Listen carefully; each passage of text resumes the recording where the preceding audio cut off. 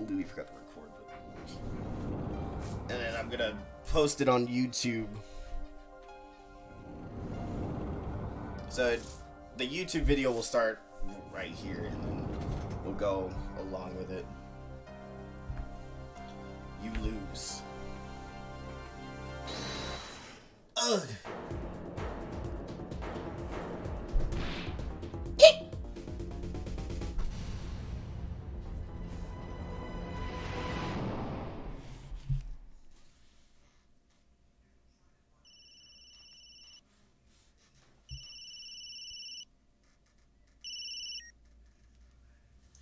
I seem to be in a bit of trouble. Something like that. Dead. Someone hit him hard. Me? Please. The cops should be here any minute. I'm in your hands, should it come to that.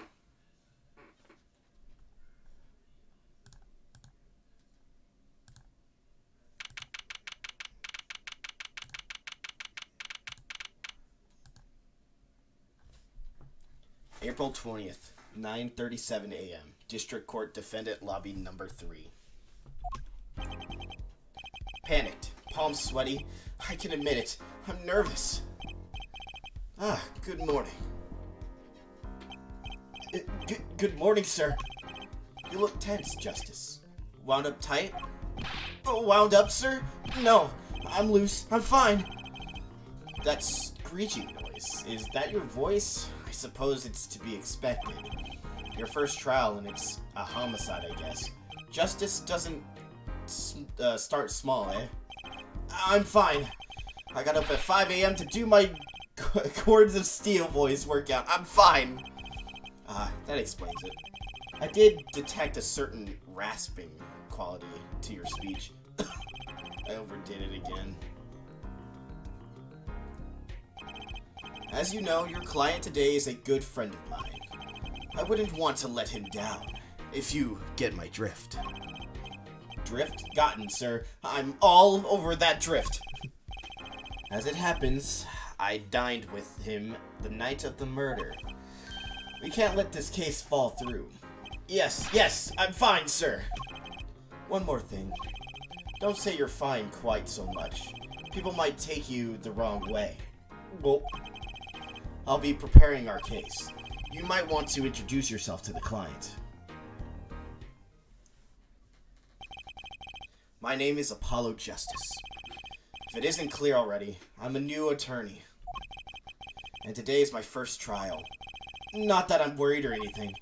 The defendant has been accused of murder. My boss wants to help him out, of course, and so do I. I mean, there's no way he did it. Not him, no way. The man, the myth, the legend. Phoenix Wright! Whoa. Good, morning. Morning. It's all up to you today. First trial, nervous, meeting him. Cardiac arrest. I think I'm supposed to say something. Help. So, you're fine, I'm fine. Mr. Fine, is it? I did remember you having an odd name. Well, we're off to a great start. Are you sure you're okay? I mean, with me? Mr. Gavin is a top-notch defense attorney, and he's your friend, so why? You'll see. You can do it. Be confident. I'm really sorry this happened to you. I mean, it's time, shall we? Yes, sir. Ooh, jeez. Okay, I need to focus. And if I could just save it whenever I want. Which I am gonna do. Always want to save it. Turnabout Trump. Trial day 1. So the first trial is always the one that is gonna be it's gonna be the shortest one. Not gonna lie, you said the man, the myth, the legend. I thought Fluffy Man appeared. If only Gigi would appear to one of my streams, it would be nice. But you know, can't have that. Man. Anyways, okay. I need to focus. First trial. Here comes justice. Alright. April 20th, 10 a.m. District Court, courtroom number 2. Oh, man, it's so... The court is now in session! The prosecution is ready, Your Honor. The defense is, fine. I mean, ready, Your Honor. Mind going blank. Don't panic.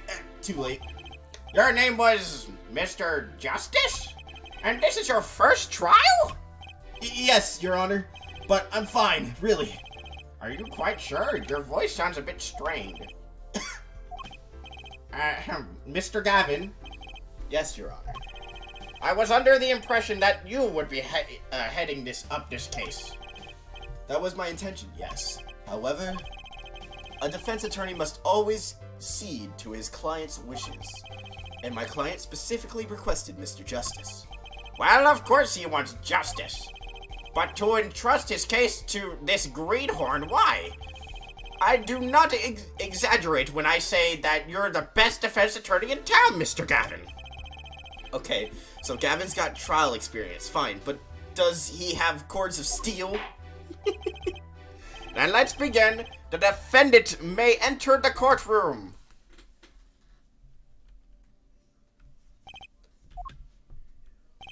This is truly an unfortunate turn of events. I'm sorry we had to meet again under these circumstances. Long time no see, Long time no see, Mr. Wright.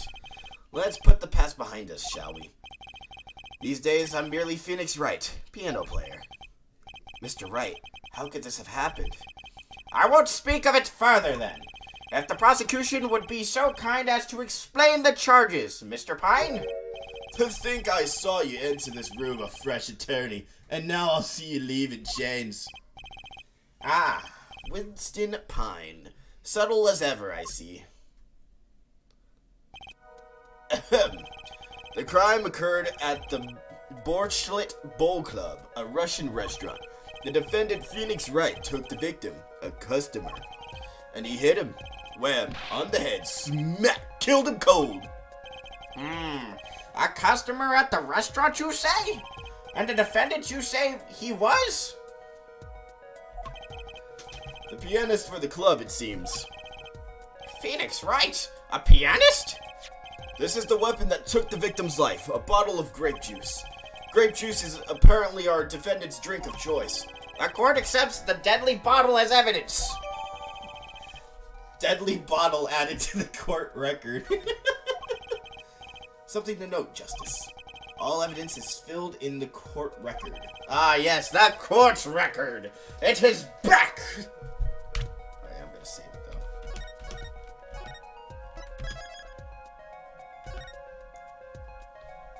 though. Make a practice of checking it frequently. And we can look at the court record with E. Attorney's badge. How long did I yearn for one of these? Just putting it on makes me feel ready. Smith's autopsy report. The time of death was around 2 a.m., April 17th.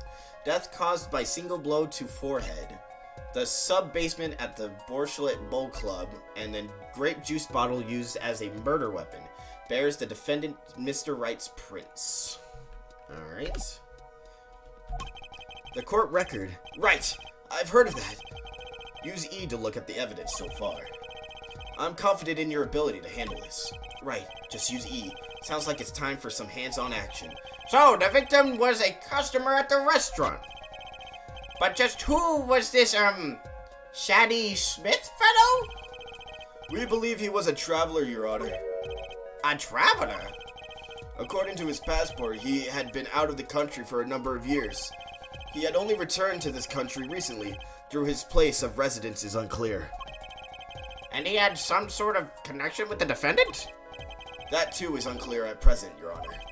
We believe they first met at the Borchlet Bowl Club on the night of the crime. If they had only just met, then why murder?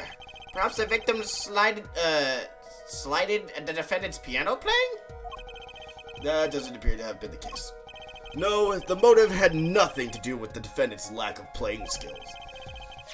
At least, not piano playing. I'll let this photo explain what I mean. As we can see, a game of poker was in progress at the scene of the crime. Wait a second. Isn't poker gambling? That's a crime in of itself! Indeed, it appears our defendant has fallen to become the basest sort of criminal. Objection! Is it true that the defendant was engaged in a game of poker with the victim?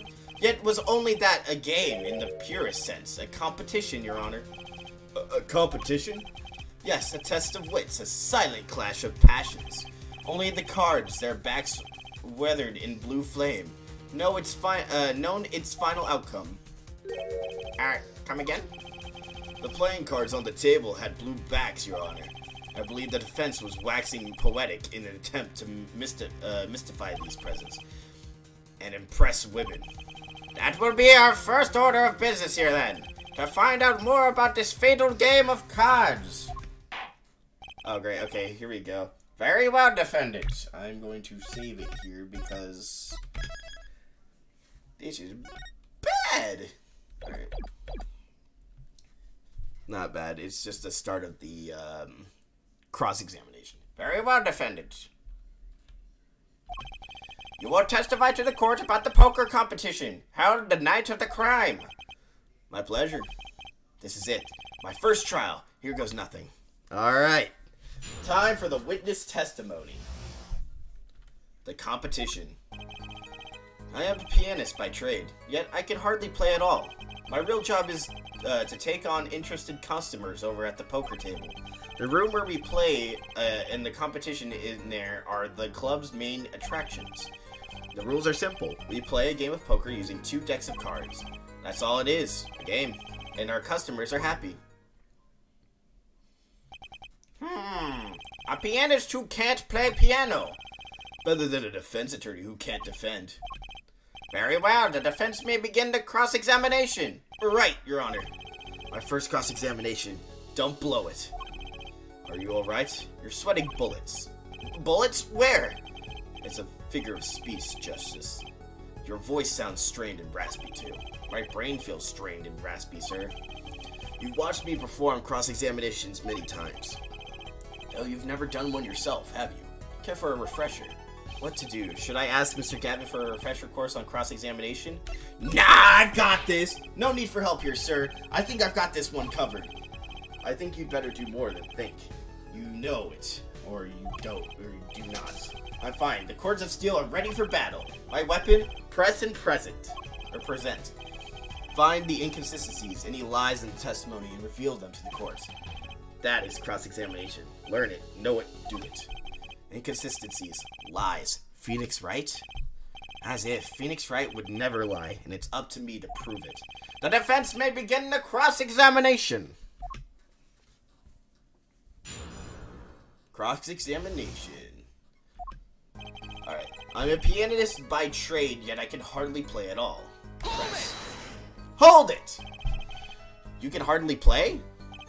Oh, I play sometimes, when customers demand it. So I play them one song. That's usually all they want. Was that supposed to be a boast just now? The title of pianist is a mask. A respectable face I wear for the world at large. Then why are you really at the Borchet Ball Club? My real job is to take on interested customers over at the poker table. Hold it! They pay you just to play poker? That would seem to be the case. I am a professional after all. Bah! Do I detect pride in that statement? It's just hard for an honest, hard-working member of society like me to imagine. Yes. Yes, your imagination was always a bit limited, Winston. What? I've played poker for 7 years in that little room. And I've never lost once. What? You see why the customers come now. Defeat the undefeated poker champion. It's quite a draw. That is, I'm quite a draw. What? Wait, you've never lost once? Not even one time? As I said, I'm a professional. He's played poker for 7 years and not lost once. Is that even possible? The room we played in and the competition in there are the club's main attractions. Hold it! The room in the crime scene photo is an attraction. It has quite a history. Actually, The Borshit Bull Club used to be a gathering spot for black market types back in the day. Black market? All in the past. Things like the black market are only on the silver screen nowadays. Suffice it to say that there were a lot of deals being made under the table. Right there in that room. A smoky room, gambling hoods, and, you know, just looking at this picture makes me feel bad. The bosses gather around the table cutting deals safe from the eyes of the law. Meanwhile, a goon keeps watch through the small window. I can practically picture it now. That window does look like it would be good for keeping a lookout for, but little else. The room had a few other tricks to it, though it was common knowledge to our regulars. At any rate, they come to play poker in a room steeped in history. Despite the dark past, it was all just good clean fun. The rules are simple. We play a game of poker using 2 decks of cards. Hold it! 2 decks of cards. A simple measure to prevent cheating. If you alter 2 decks, no one can slip it in cards. There's something else I noticed. In addition to the cards on the table, there are some lying scattered on the floor. Precisely. Cards on the table, cards upon the floor. Each one forming a complete deck. A crime scene painted blue by a sad sweep of cards. It's poetic, really. Indecently, we used 2 types of cards at the club. One deck of cards was red, the other blue. As I recall, in poker, you make 5-card hands. I can see how it would be easy to cheat. Yes, a game of hands. This competition you're talking about. I believe the court understands the nature of the game significantly. That's right. It was a simple game after all. Are you sure? Huh?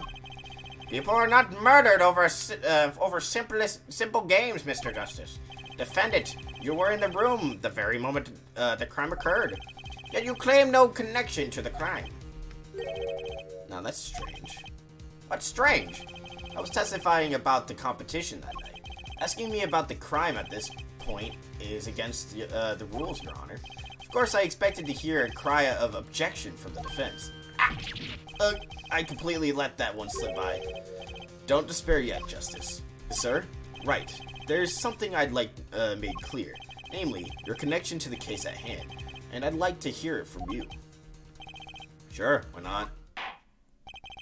Very well, the defendant will amend his testimony. Just one little press, and I've got myself a whole new testimony. Alright. I plead silence regarding the murder, but I will say I never touched the murder weapon.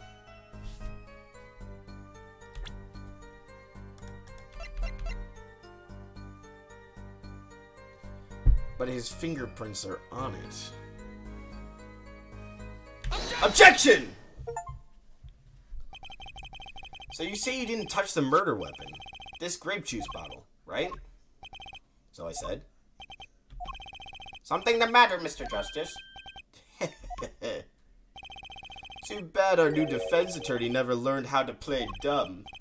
What's this, Mr. Pine? I examined the bottle in question, you see. And it was covered with the defendant's fingerprints. Objection! No need to shout, Mr. Justice. I can hear you just fine. Excess yelling can damage the judge's ears in our case. But what about my cords of steel? Anyway, what's so strange about fingerprints on a bottle in a restaurant? Well, that's true. The prints alone don't prove... Oh, they wouldn't prove a thing if they were normal fingerprints. Huh? But the fingerprints on the murder weapon were upside down. Upside down? What does that mean? It means he was holding the bottle inverted. And there can be only one reason for that.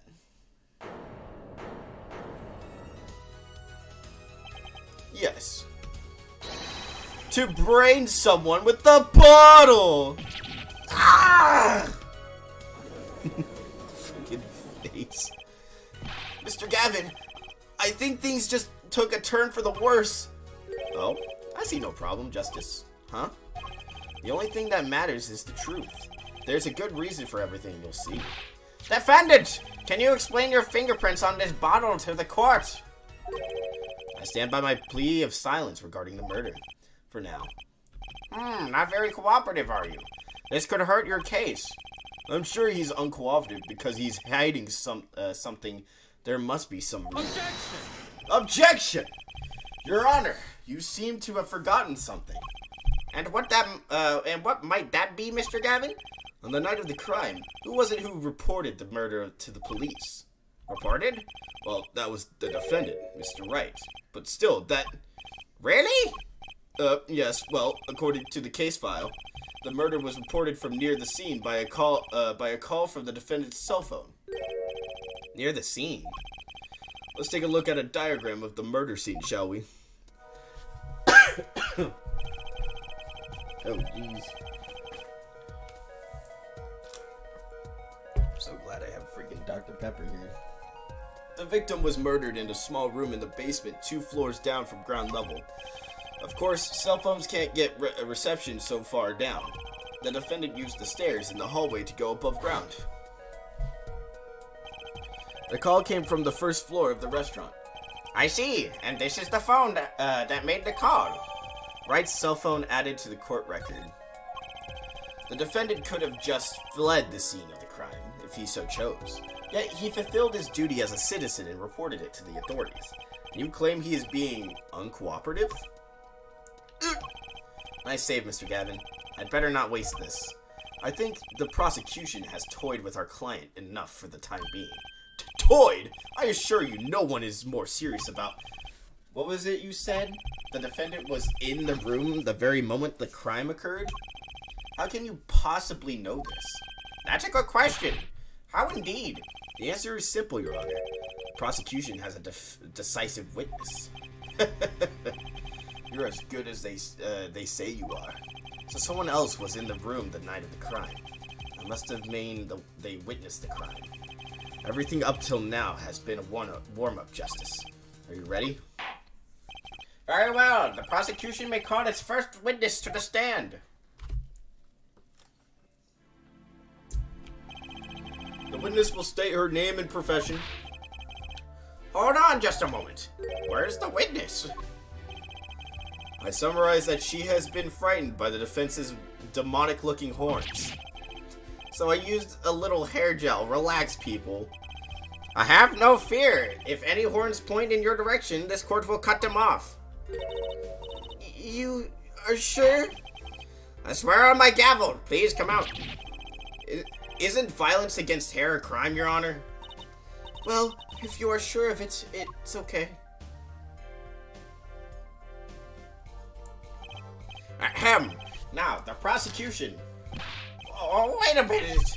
Would the prosecution care to explain the witness's, paraphernalia? Yes. She is a professional, Your Honor. Those are merely the tools of her trade. And that would be... My name is Olga Orly. I'm employed as waitress in Borchette Bowl Club restaurant. Then why the camera? Of course, it is my pride to serve Borchette that is naming restaurants. But I also perform how it is said other service. I take it one of these other services is taking the customer's pictures? Like for example, like this one. That's the defendant. Indeed, on the night of the murder. Man in white hat is one who has gone kaput. Indeed, that is the victim. Objection, they're not in the room. Order! Order! This is quite a piece of evidence to casually drop into our laps. It is the same way as I drop cold bowls of bullshit on laps of customers casually. Then the court will casually accept this new evidence. Alright, it's on the court record. Now, witness, where were you at the time of the murder? I was in room. The hideout, we call it. Excuse me? The hideout? It is room where famous gangsters bad guy was arrested. Is room where murder took place. What? Your look of utter surprise. It is lovely. I will post your courtroom. I will post my courtroom door later for you. Photos will be numbered, and you will write which ones you want copy of. So there were 3 people in the room at the time of the crime. The victim, Shady Smith, Mr. Wright, and Olga Orley, our witness. And if Mr. Wright isn't the killer, that means... Very well, witness. You want to testify to the court about the night's events? Witness testimony. The fateful night. Or that fateful night. That night, customer asked me to deal card for game. It was called. Both players played with hats on. The victim, he played whole time with his hand on locket at his neck. Then last hand is done. But something terrible has happened, That man flew at victim and is strangling him to death. That is incorrect. He did not strangle him. And I don't know how to say gotta love just gotta love how dyslexia works. Who won the game? Isn't it obvious? The winner was the victim. Objection! That's ridiculous. Because Mr. Wright can't lose. Justice, maybe you can come up with a more legitimate objection. But he hadn't lost in 7 years. Take it from me, kid. It happens. I didn't lose a case my first 7 years as prosecutor either. Indecently, I have some evidence here.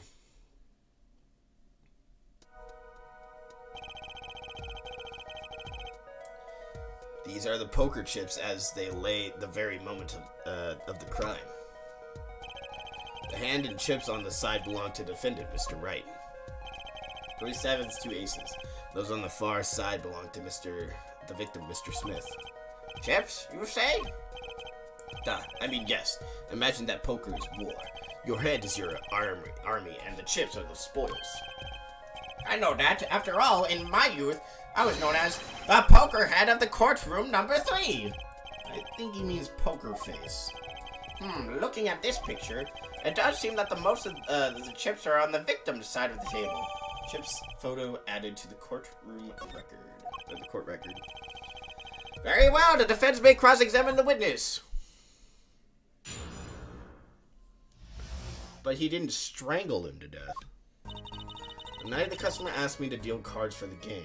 Okay. It was cold. Both players played with hats on. Yeah.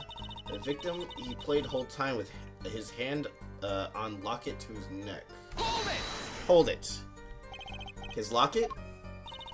I believe it was good luck, Chanda. He gripped it many times as he played that night. Yes, he must have felt as though it might carry him to the moon and the stars. Though, if it were small enough to fit around his neck, it wouldn't have much lift. The defense would like a clarification. That is a locket we're talking about. I mean, a pendant with a picture in it, right? Not a rocket? Of course, I knew that.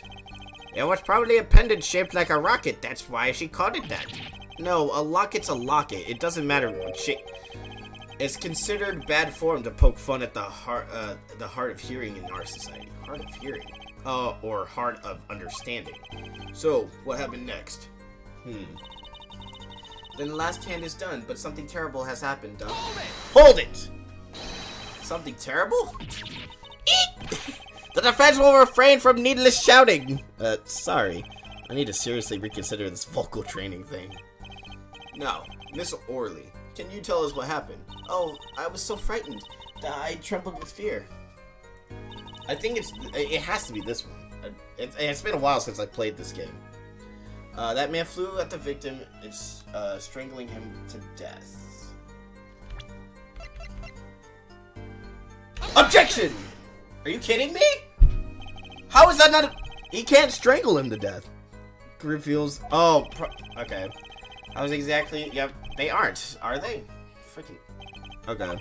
Mr. Justice, please think the facts over before accusation. Yep. I don't think that won me any points. Nope. Okay. I thought it would be... Okay. We'll save it. Because if I lose this, I go back to the last save.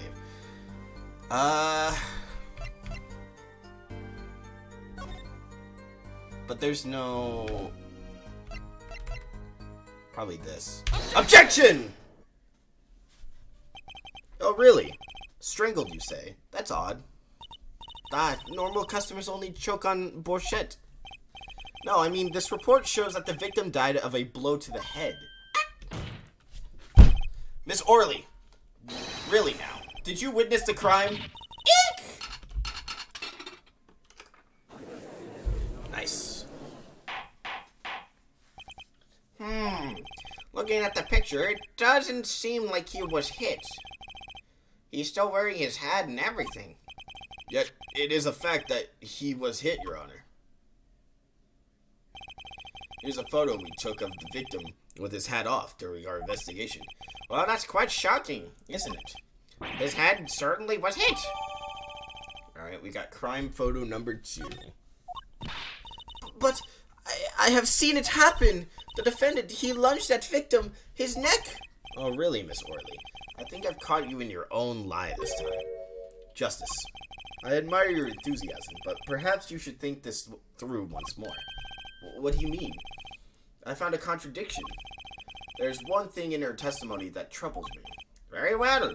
It seems we should continue the cross-examination. There's such a thing as thinking too much. This horse is dead. Let's stop beating it. There's such a thing as thinking aloud too much, too. At night, customer asked me to make me to deal cards for game. Why do you do that? You were dealing cards. Do you do this often? I am doing this. If customer wishes it, I serve anything. Borscht cards, more borscht. It is my work. It's good to hear of a place that hasn't forgotten the meaning of service.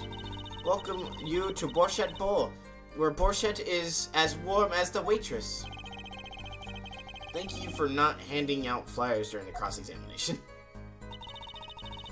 It was cold. Both players played with hats on, dog. Hold it.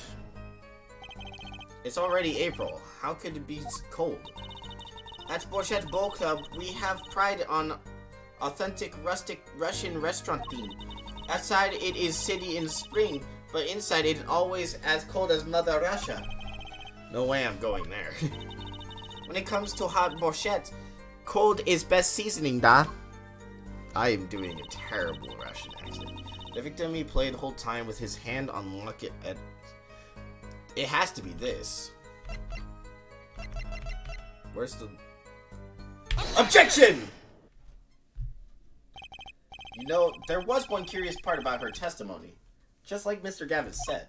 But what does it mean?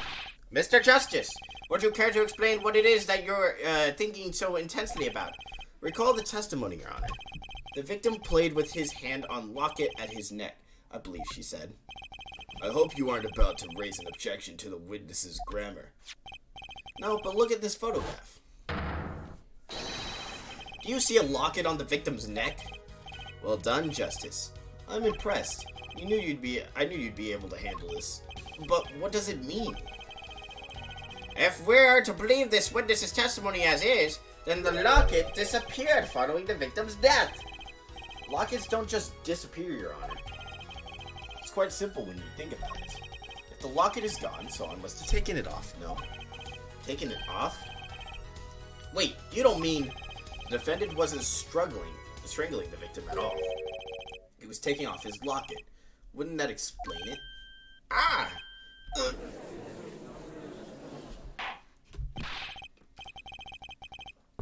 Defendant, what do you have to say to this? Say. Yes? I just noticed this, but you have something hanging around your neck, don't you? Oh? You mean this? Yes, it's a locket with a photograph inside. A photo of my daughter.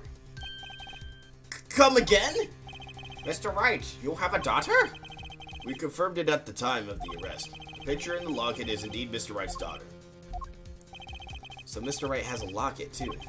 Why didn't I buy this is just a coincidence. Well now, if the results of this poker game led to the murder, perhaps we should hear a bit more about the outcome of the game. Further testimony won't really be necessary. It's clear the defendant lost badly. Miss Orley? You will testify to the court about the game played between the victim and the defendant? Duh! Witness testimony. Serious competition. The game began with 3,500 points in chips for each man. Horse chips, or horse chips. Horse chips, yeah, because you'll play with horse chips. House chips come in two sizes, small and large. And one who was winning was victim. For last hand, defendant play with all chips on table and lose. The moment loss was decided, defendant grabs bottle from table and... Indeed, looking at this picture, it does seem to be a one-sided game. As the court knows, poker was the defendant's life. Failure must have been a bitter pill to swallow. Ah, how many times have I heard these words? I done it in a fit of anger, Your Honor, and now a common tale, but true. Methinks the judge watches too many old court movies. Mr. Wright said he hasn't lost in 7 years, so this testimony must be wrong. How in the world is it wrong? The game began with 3,500 points and chips for each man. House chips come in two sizes, small and large. The one who was winning, it was the victim. Hold it! You're telling me that Mr. Wright, undefeated for 7 whole years, was losing? It must have been the most unlucky day for him. I am glad I did not take other picture of him. It would break camera, certainly. The chips, they weren't always to victim's side of table. So you're telling us it was a one-sided game? One-sided, and... For last hand, defendant play with all chips on table and lose.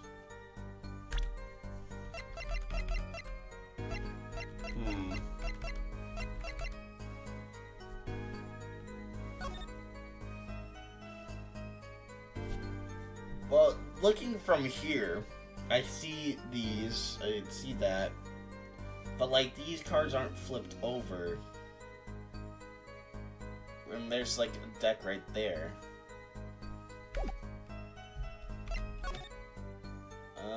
Okay.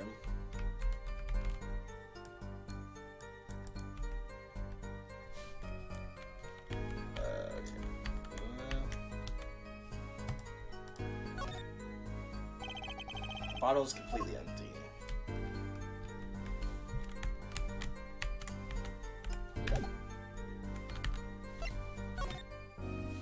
Is there something I'm missing? Ooh, what the heck? Wow, the battery is being held in with a piece of tape. He should just buy a new one. Maybe he can't afford it, or he just doesn't care. Okay.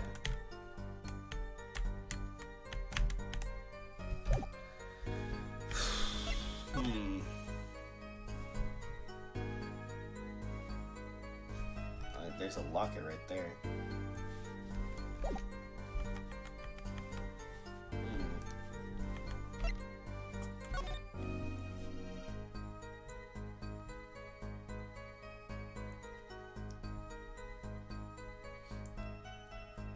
This is a tricky one.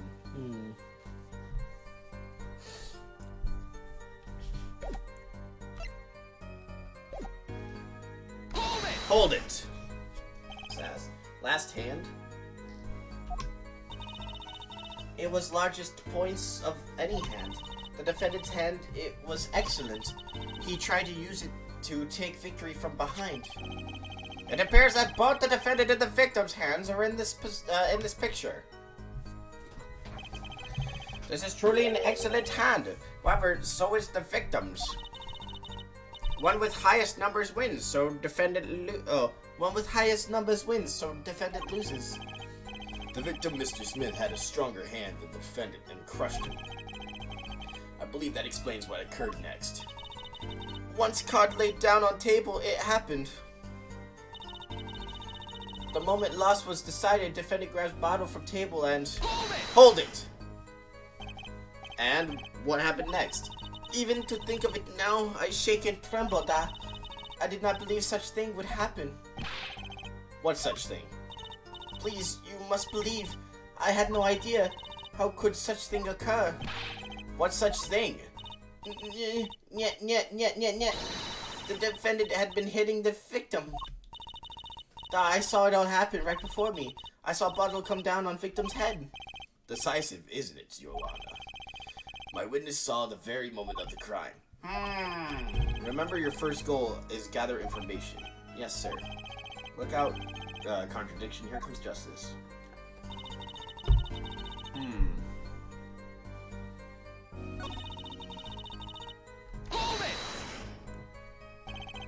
Are the chips in this photo all the chips that were used? Of course. Something's fishy with these chips. Should I press harder? Press harder! Maybe you could explain a bit about these chips. Explain what is there to be explained. Poker chips are poker chips. They're not fish and chips, not a chip off the block, not a motorcycle cop. Thanks. Now that I've pressed her, I'd better ask something. What are those chips worth? Are they in dollars or rubles even? Yet, as I've been saying before, it was game, not gambling. Hard perhaps for capitalists to understand. Two types of chips, 100 points and 1,000 point chips. It is not money, da. Justice. Sir, don't you find her comment interesting? In more ways than one, sir. I'd have it added to her testimony myself. Well, does the defense want the witness to add her testimony? Add to testimony, yes. I do think it deserves further scrutiny. Add it to the testimony. I wish I knew where I was going with this. Very well, witness. If you would be so kind. Your Honor. One kind of chip is worth 100, other kind is worth 1,000, two kinds in all. So, let's say the red ones are worth 100 and the gray ones are worth 1,000. I see 1,000, 2,000, 3,000, 4,000, 5,000, 6,000, 7,000, 8,000, 9,000, 10,000, 10,100, 10,200, 10,300, 10,400, 10,500, 10,600. There's 10,600 points there. So there has to be... That's gotta be... Okay, I'm gonna save it here and then... I'm gonna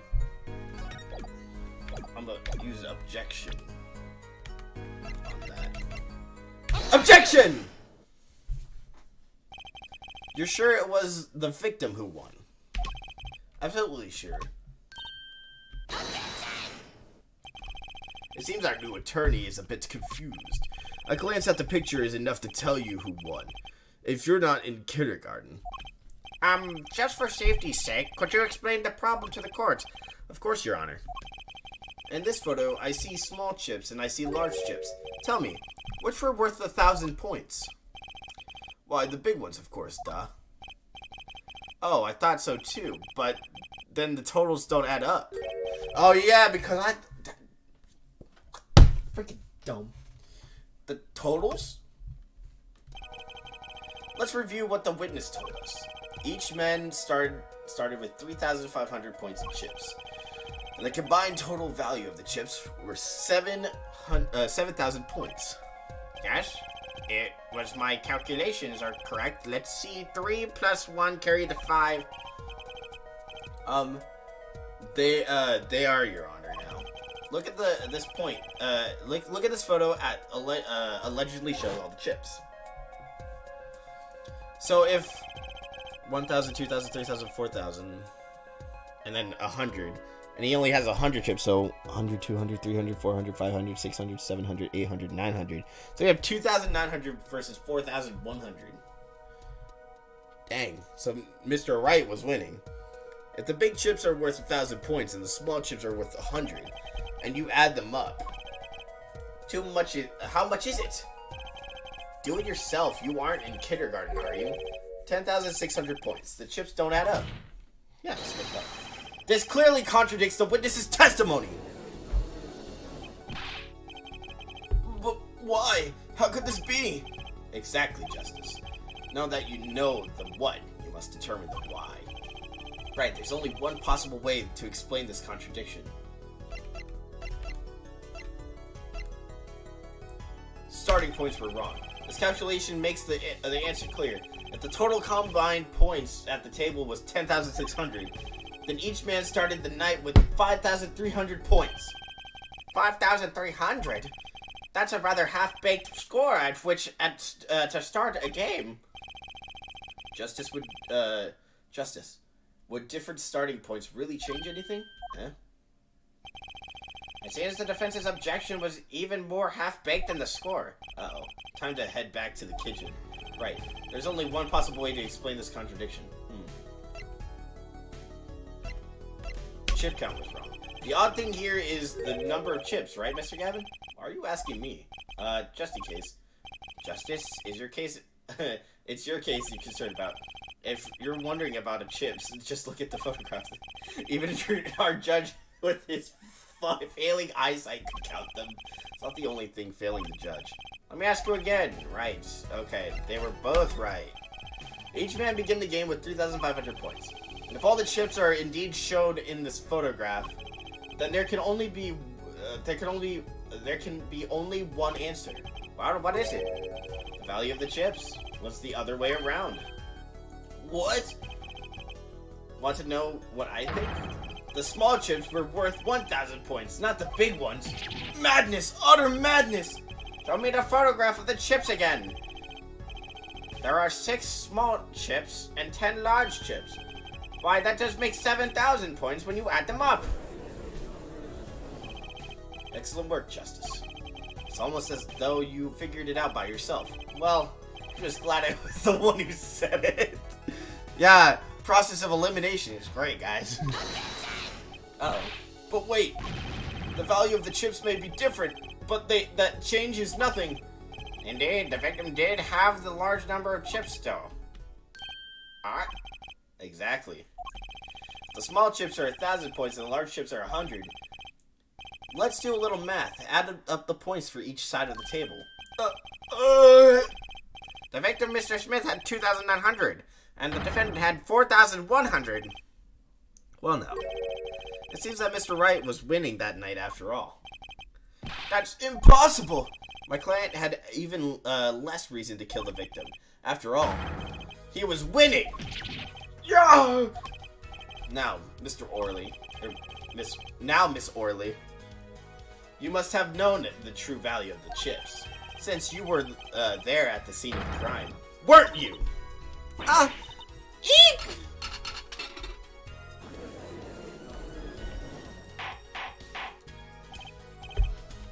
Order! It appears our defendant has lost his motive. And Mr. Wright's supposed defeat never happened. We must now ask ourselves whether we can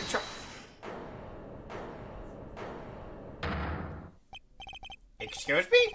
What is it, Miss Orley? I did not want to be saying this, but actually, you see, See what, Miss Orley? What do we see? In the last hand, there was cheat. Cheat? You don't mean a trick? Wait, or do you mean a scam? All the same thing. Yes, there was a cheat in last hand. That is why game ends with chips as they are. Great, just great. First we have lying, now cheating. Well, this case certainly has taken a turn for the interesting. Witness, you will please testify to the court. Tell us about this cheating in the final hand. Alright. Witness testimony. The final hand. The last hand, both men had full house. There is 4 of each card in deck, from ace to king. If you look at both men's hands, cheat is more obvious. The next moment game becomes argument that the defendant's trick was exposed. He took a bottle in his hand, poor Mr. Smith. Miss Orley, why did you not tell the court about this from the very beginning? I thought I smelled a cover up here. Well, folks, it's time to throw back the covers. A full house is a very high-scoring hand. Not easy to make in my experience. That alone is enough to suspect less than speculous tactics. Mr. Gavin? Mr. Gavin? What's a full house? Lawyers these days. You don't know your pot poker. Can't say this bodes well for your case or career. What is this, some kind of secret court poker ring? Justice. You know the terms one pair, two pair, and three of a kind, yes? Yeah, no problem. 2 cards with the same number makes a pair, and 3 makes a three of a kind. Good. Now picture a hand with 1 pair and one three of a kind. That's a full house. That doesn't sound very easy to make, does it? You could see each player's hand in this photo.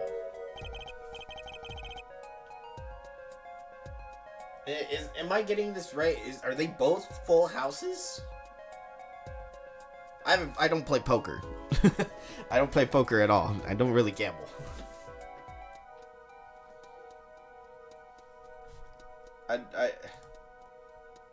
I don't really understand.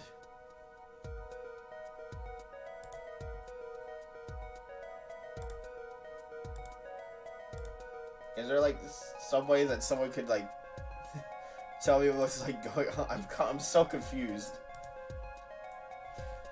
Wow, they both have full houses. We forgot. Okay, so they are both full houses. Never mind. We forgot there's an easy way to make a full house and go undefeated for 7 years. You cheat. Ahem, the defense may cross-examine the witness.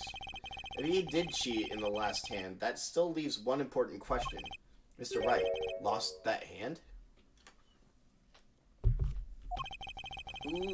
Who's ever heard of a professional con man losing when they cheat?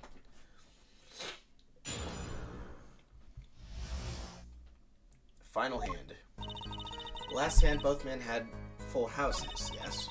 There's 4 of each card in deck from ace to king. If you look at both men's hands, cheat is more obvious. Hold it. How's that obvious? How was it clear? Well, the defendant. He played a 5th ace. A 5th ace? I still remember both hands very well. Mr. Smith had his 3 aces. And Mr. Wright's 2. Obviously, cheating was afoot, or perhaps I should say a hand. Your Honor, perhaps this could be added to the testimony without Mr. Pine's joke. Very well. The witness will add this detail to her testimony, please.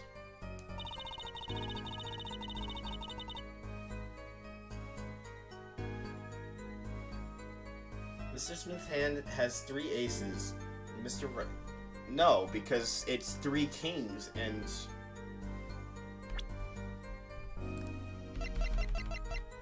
Objection!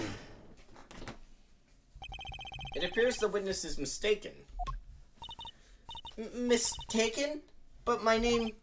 Look, this piece of evidence clearly contradicts what you said in your testimony. That's the photo of the chips, is it not? Justice, perhaps you ought to explain your point in a way that the judge can comprehend. In other words, use your finger to point out your... Oh, it's this. Ugh. Point out your point. Yes, please point out the contradiction in this photo. Particular point contradicts the witness's testimony. Right here. Take that! Miss Orley, in your testimony, you made the following claim. Mr. Smith's hand has 3 aces. But as you can clearly see, the victim's hand only held 2 aces! Eek! Well, maybe the witness was simply confused. Perhaps it was the defendant's hand that held the 3rd ace in question. Objection! Take another look at the evidence. As you can see, the defendant also had 2 aces in his hand. Where's the 5th ace? I see cheating, alright, and it's going to be right here in this courtroom. 2 aces in each player's hand does make 4 aces total. Hardly proof of cheating. Wait, please. It is true. I have seen it. The 5th ace. There was cheating. I swear to you. That's odd. She must be lying. Yet she's the most sincere I've seen her all day. You're right to trust your instincts. Mr. Gavin? Who knows what lies in store for us in the trial ahead? Your Honor, if I may, I have a suggestion. What might that be, Mr. Gavin? If you don't mind, perhaps we might examine the actual cards. The cards? Mr. Pine. Yes? The players' hands that night were set aside as evidence, were they not? The defense would like to request that the cards be shown to the court. Very well. The prosecution will submit this evidence. Which will you examine? The victim's cards or the defendant's cards? If these cards don't prove cheating was going on, nothing will. Now, which of these hands is more suspicious? It's the victim's. It was the victim's hand that changed over the course of the witness's testimony. The defense requests time to examine Mr. Smith's cards. Very well. Mr. Pine, if you would. Very well. Alright. Proceed from the victim's hand. Well, time's a-wasting. Get to it, Justice. Yes, sir. Alright. When examining evidence, be sure to view it from all sides and angles. Use the arrow keys to turn it each way and B and M to zoom in and out. That should give you a better perspective on the case. Okay, let's do this. Alright, so we want to turn it around and we want to look at the blue card. What? Your Honor, look at this. One of the victim's cards. The back is a different color. That's impossible. But I put that card in right hand. What was that, Miss Orley? Not. I merely said I have ink. Your Honor. Mr. Gavin, yes? Tell me, what is the easiest way to cheat at poker? To cheat? I'll tell you. One merely needs a friend, a comrade, shall we say. A dealer. Wait, so you mean... This witness, Miss Orley, she's the cheater. A professional, I'd wager.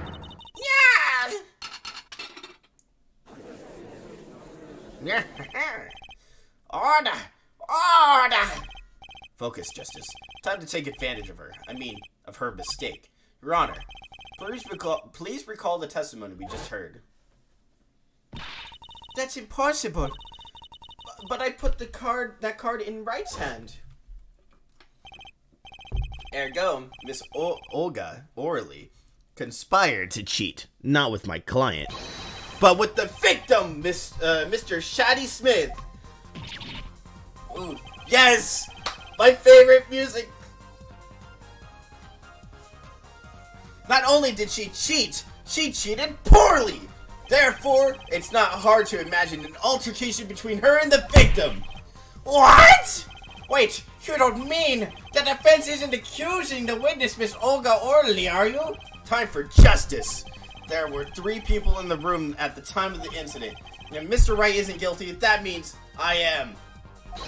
The defense accuses the witness, Miss Olga Orley, of murder. Eek! Dang. How is that possible? Mr. Pine, where is your witness, Miss Olga Orley?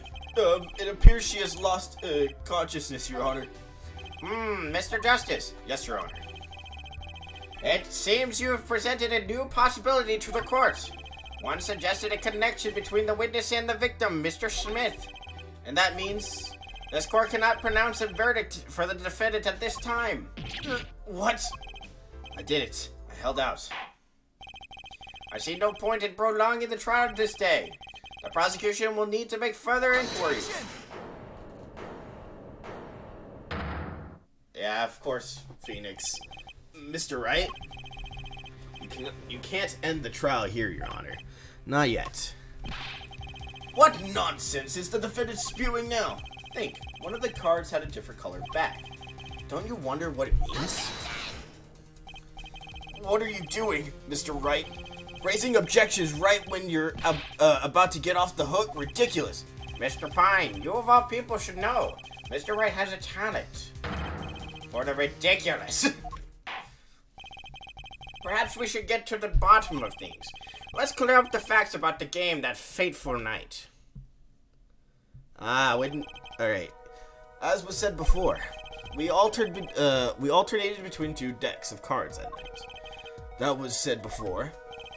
The 2 decks at the club have different colored backs, blue and red. 1 color per deck. Why use different colored backs? If we use the same color, the 2 decks might get mixed. You used different colors and they still got mixed up. We used the red deck for the last game.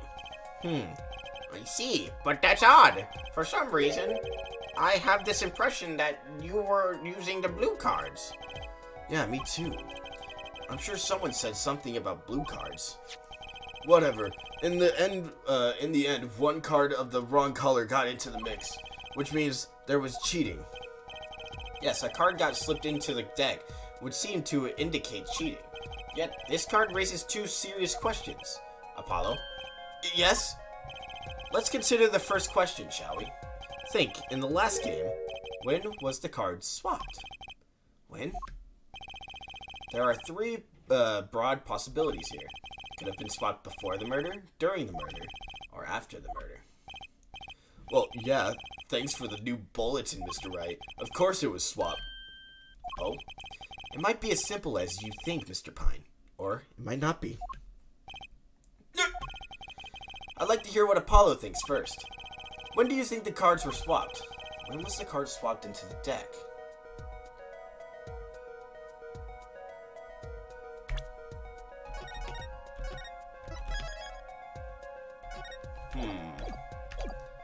I think it was before the murder. Well, it must have been before the murder.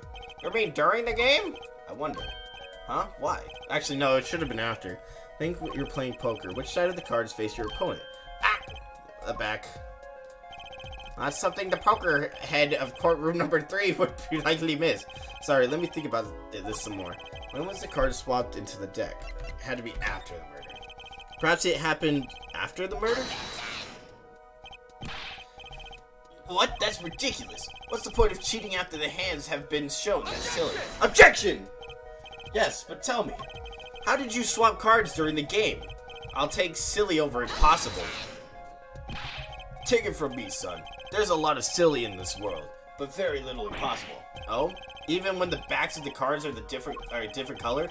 If you pulled that during the game, you'd be caught in no time. Ah! Quite true. That would mean that the blue card in question was swapped after the hands were shown, after the murder. Okay, this is going past silly and straight on to crazy. I ask again, what's the point of cheating after the game's over? Who would do that? Who indeed? That's one of the mysteries before us. There's another? Yes, a simple yet decisive question must be asked. Who swapped the red card for a blue card? Who? The game, the murderer, is done, the victim is dead. Only 2 remaining in the room, alive that is. The defendant, Phoenix Wright, and our witness, Olga Orley. Okay, so who was it that swapped the red card for the blue? Olga. Why, it must have been Olga Orley who swapped the cards. She was trying to cover up evidence of the cheating. That does make some sense. Sorry. But there's a problem with that explanation. Huh? The swapped cards was from the wrong deck. Yes, a blue card was stuck into the red hand. Mixing a card from the wrong deck when the backs are different colors. Remember that you're talking about Olga Orley. She was the dealer. Do you really think she would make such a novice mistake? Actually, I have trouble imagining even the judge making that mistake. Give it a little more thought, Apollo. Right. Okay, so who was it that swapped the... Someone else? The one who swapped the cards wasn't Mr. Wright, of course. And, well, it doesn't seem like it could have been Olga either. What are you suggesting? That's hardly a logical conclusion, I'll admit. As a defense, I think it only makes sense for you to name Miss Olga at this point. Yes, I know. But she was the one who dealt the cards, right? I just can't believe she would make the mistake of swapping the wrong color card. And if the card was swapped during the game, it'd be obvious. Something you would like to share with the court, Mr. Wright? Oh, my apologies, Your Honor. I was just thinking how much fun all this is. Fun? How about confusing? I have no idea what the defense is claiming, Your Honor. If the one who swapped the card wasn't the defendant, and it wasn't Miss Orley, then who was it? Yeah, well, that is the question, isn't it? Precisely. Huh? I believe we're about to see this case take a new direction. A new direction? We'll find that indeed after the murder. Someone swapped one of the cards in the victim's hands, and that someone made two critical mistakes. I'm sure you're going to tell us that the first was swapping the wrong color card. Because the one who did the swap didn't know two colors of cards were being used. The other mistake was the number of the card. Right. The person replaced the fifth ace. The person with a king. I'm sure whoever swapped it wasn't expecting there to be a fifth ace after all. All they knew was that the game had been won with its full house. So they picked up a king from the table and swapped it. But there's one problem. According to our case record, this person doesn't exist. True, not until now. But you have to admit the possibility of a fourth person. Though it's more than a possibility. There was someone else there that night at the scene of the crime. What? I believe the judge spoke truthfully earlier. You do make trials ridiculous, Mr. Wright. This trial has proceeded on one central assumption.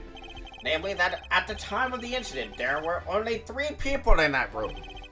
I believe this new evidence, shall we say, overturns that assumption. The problem is that you chose to conceal this information from the court. I suppose that is a problem, yes. Court is adjourned for the brief recess. Mr. Gavin, I'll see you in my chambers during this recess. Certainly, Your Honor. Very well, the trial will resume in 20 minutes.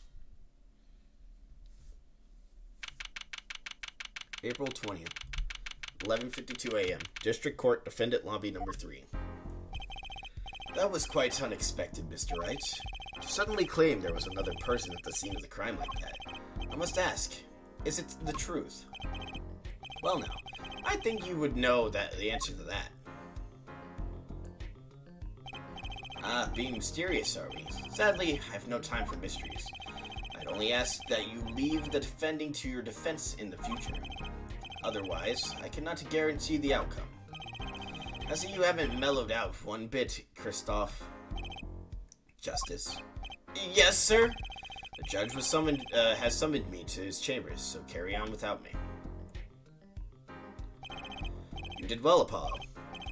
Can I ask you something? Sure. That locket you're wearing, is that really yours, Mr. Wright? Ah, you're wondering about the victim's disappearing locket. Here, you can take a look at it. That's a picture of my daughter in there. Yep.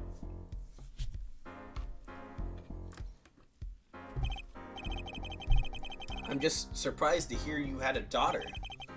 Most people are. Perhaps you'll meet her one of these days. One more question. The one who cheated that night, was it you? What do you think? Huh? You know what happened 7 years ago. What I did. It's not unreasonable for you to think I might cheat. I never, honest, but is it odd that he managed to go undefeated for 7 whole years? Want to know something? There's only one game where you can be dealt bad cards all night and still win. Poker.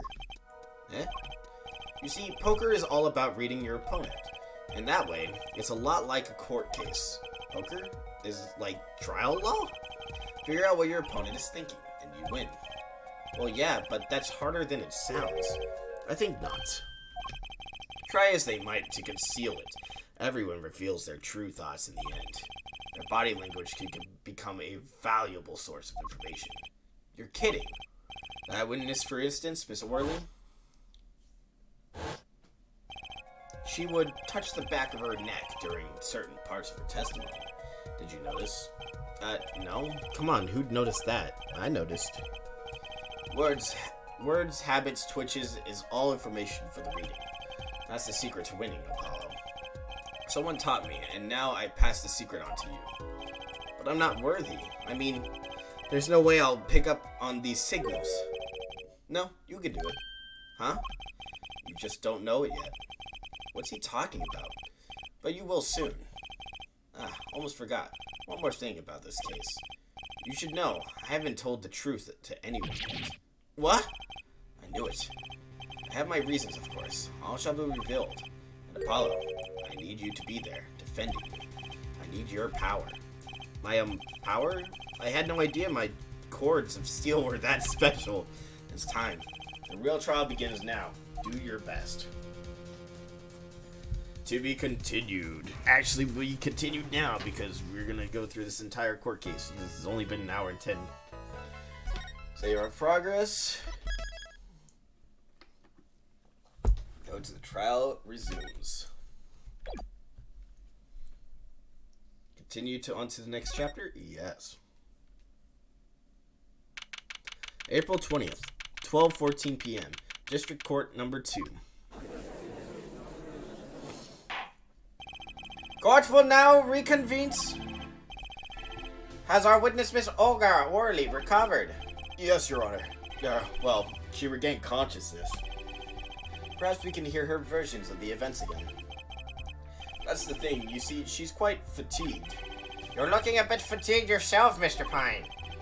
Sadly, fatigued is an insignificant grounds for refusing to testify or prosecute. The defense would like to request that Miss Orley take the stand. Very well, the witness will take the stand. Perhaps you could repeat your name and profession. Or perhaps you'd rather admit that you're a poor liar and a poorer loser. Not. Name's Olga Orley. That's the truth. I'm a pro dealer. People call me Olga Quick Fingers Orley. Oh, really? Want to know something else? I'm not really Russian, and my last name sounds like, oh, really. That's the truth. I hope you're satisfied. Nice, pretty nice, but... Witness, you will tell the court what you were really up to that night. Fine, I'll talk. We had a plan, see? Let me remind you that you are currently under oath.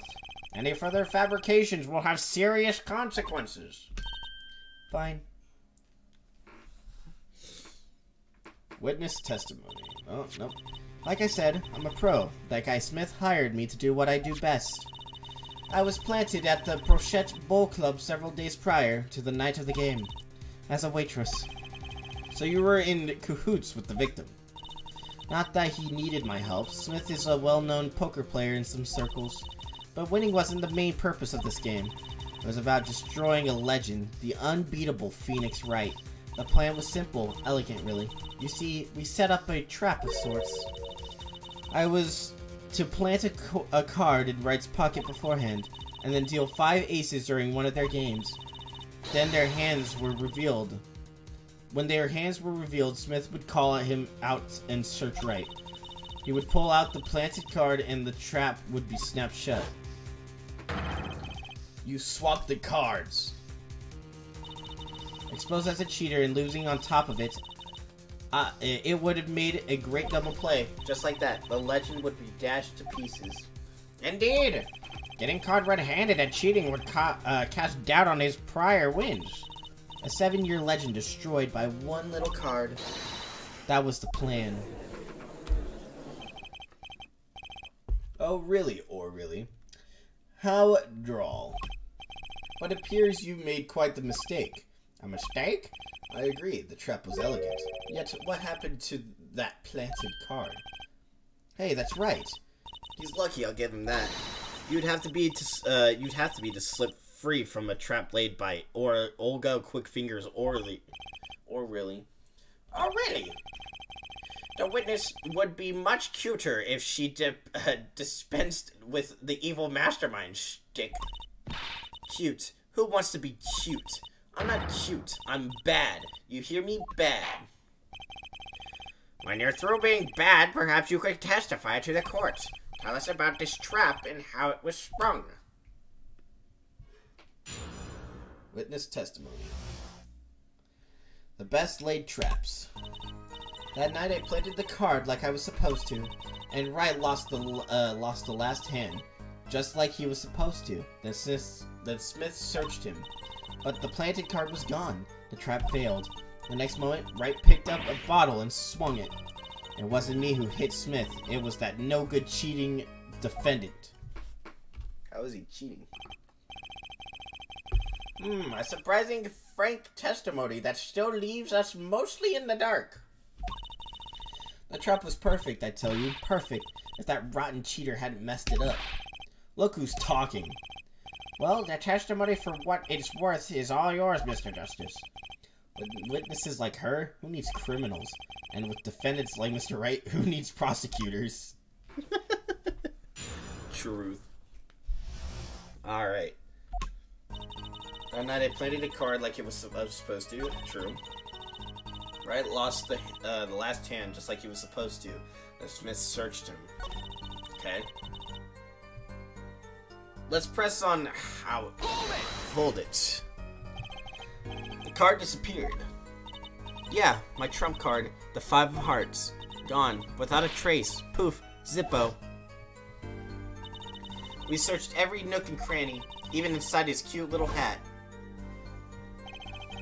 But the card was nowhere to be found, is this correct? Never in my long storied career, never has Quick Fingers Orally been so readily duped. Oh, really? So what did happen to the 5 of hearts? Don't look at me. Why don't you ask that cheating, lying, two-faced defendant? So the 5 of hearts is still missing in action. The next moment, Wright picked up a bottle and swung it. Wait, isn't that a little odd? What's odd?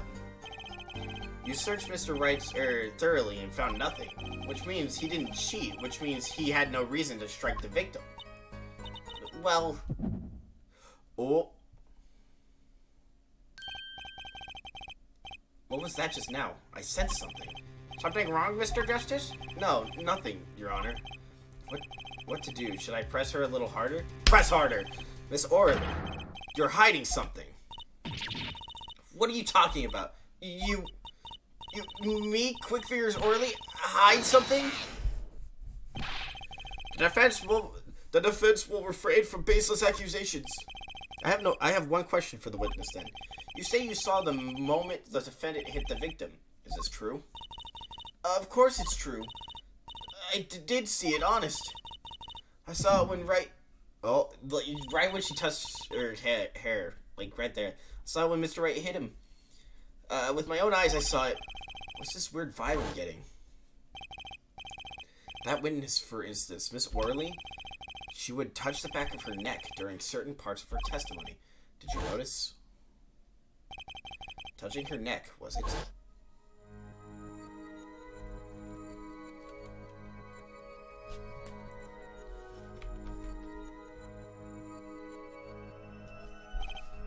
Whoa, what's going on? The sensation, it's coming into focus. There, that twitch, it's so clear. It's like I could perceive her habit like I couldn't before. Gotcha! Gotcha!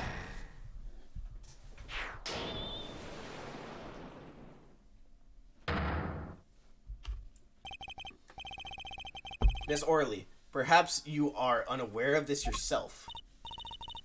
Unaware of what? Whenever you get to a certain part of your testimony, you touch the back of your neck with your left hand. My neck? So what? What indeed, Justice? I hadn't noticed anything of the sort. When she says that part of the testimony, she's subconsciously recalling something. Her body reacts to the memory that she touches her neck. I'm sure of it. A memory? Would someone care to explain what he's babbling about? This is highly unusual, but let's ask the defense. You claim the witness is remembering something. Maybe you have evidence of this memory to show us. Her habit is scratching her neck whenever she talks about the moment of the crime. So what would remind her most of the moment of the crime? Miss Orley, whenever you recall the crime that night, you scratch your neck. I'm gonna save it here. Come on. Alright. I've noticed it happen when you think about the moment of the crime. There must be some reason behind this habit of yours. I believe the weapon that left an indefensible impression on your neck is this. Take that! Whenever she talks about the moment of the crime, she touches her neck. And what reminds us more of that moment than this bottle of murder weapon? But something doesn't fit. If you were only the witness to the crime, why would that make you touch your neck like you're in pain? What's he talking about now? It was Mr. Smith, the victim, who was hit, not you. This is a cross-examination, not a cross-wild conjecture. The witness's habits, they're completely irrelevant. Justice, I'll admit, I'm a bit confused myself. This is certainly a unique cross-examination. I'll explain later. Just trust me. Now's our only chance to break her. Miss Orley, please testify in details about the moment of the crime. The very moment. Yet, I am knowing nothing. We know you're not Russian. The witness will testify. Please, now. Fine. He's the one who did it. I didn't let him out of my sight until the cops got there.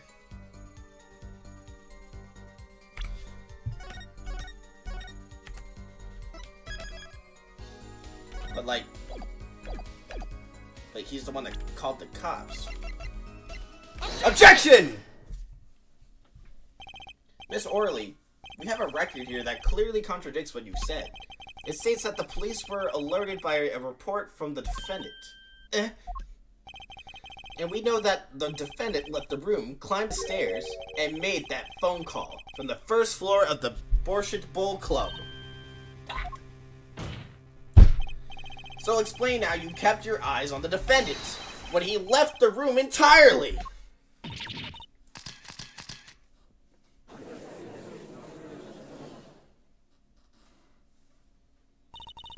The man who picked up a bottle and swung it that night wasn't the defendant.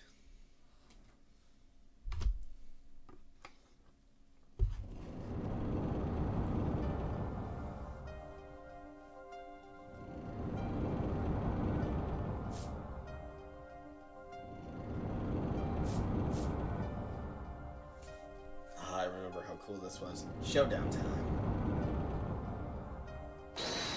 You dirty cheat! Check his pockets, now! It's gone. The card's gone. You lose. Ugh! Just then, Smith grabbed the bottle from next to right, and he hit me. You, some master of cheating you turned out to be. Eek! When I came to, the victim was already dead. Is that it? And that's it. That's why I couldn't reveal who I really was. If I came out with, out that I was in league with Smith, I'd be a suspect for sure. Well, where does this leave us? Madness. This is madness. I'm dreaming. It must have been me who was hit with the bottle, and I'm imagining all of this.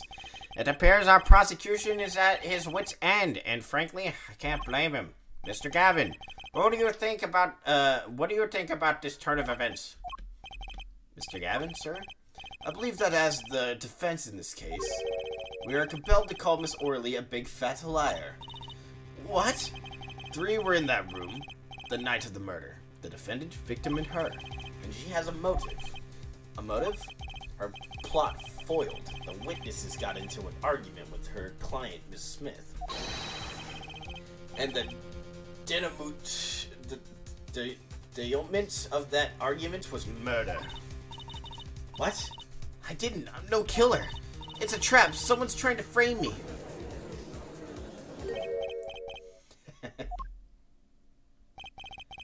What tangled webs we weave when we practice to deceive.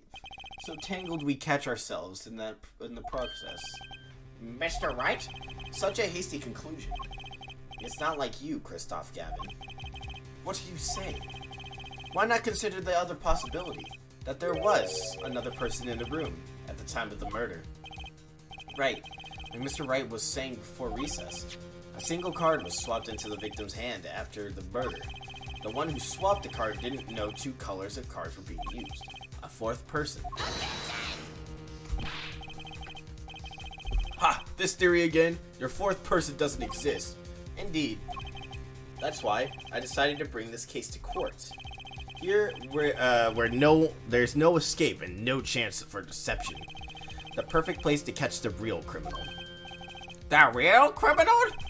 And we're in luck. A clue to the real criminal's identity was kindly provided for us.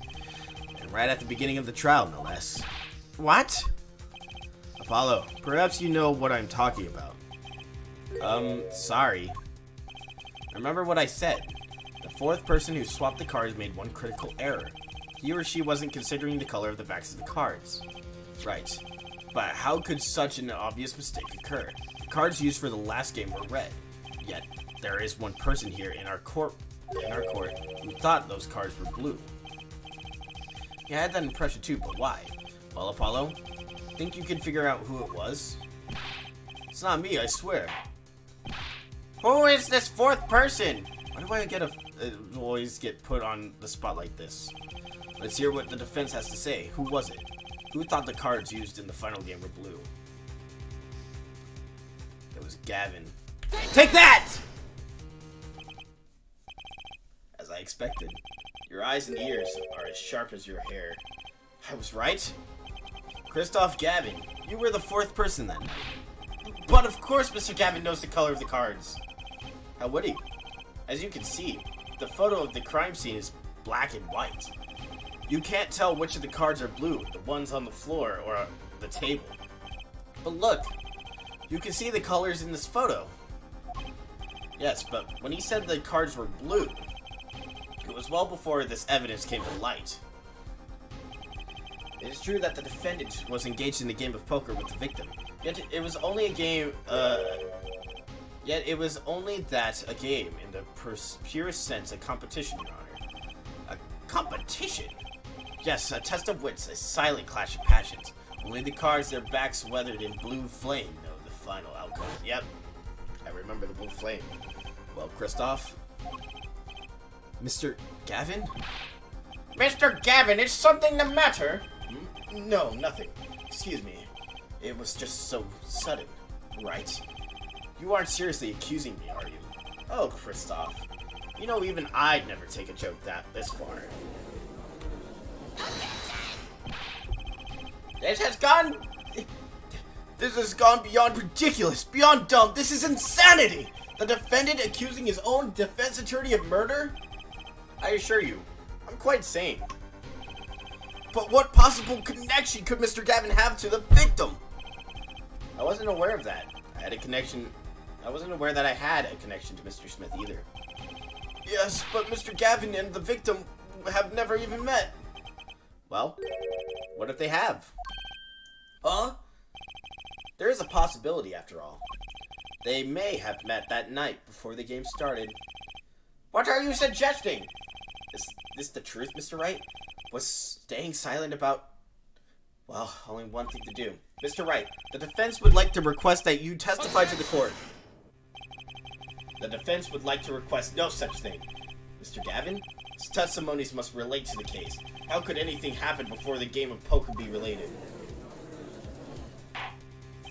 I'm not sure I follow, Mr. Gavin. As I explained before, the defense believes that Miss Orley... Am I to assume you speak for Mr. Justice in this? Yes, the defense, not you. Ha! Mr. Wright! Mr. Justice, the matter of Mr. Wright's testimony is up to you. Oh, okay. Does the court, in your opinion, need to hear Mr. Wright's testimony? Hear the testimony!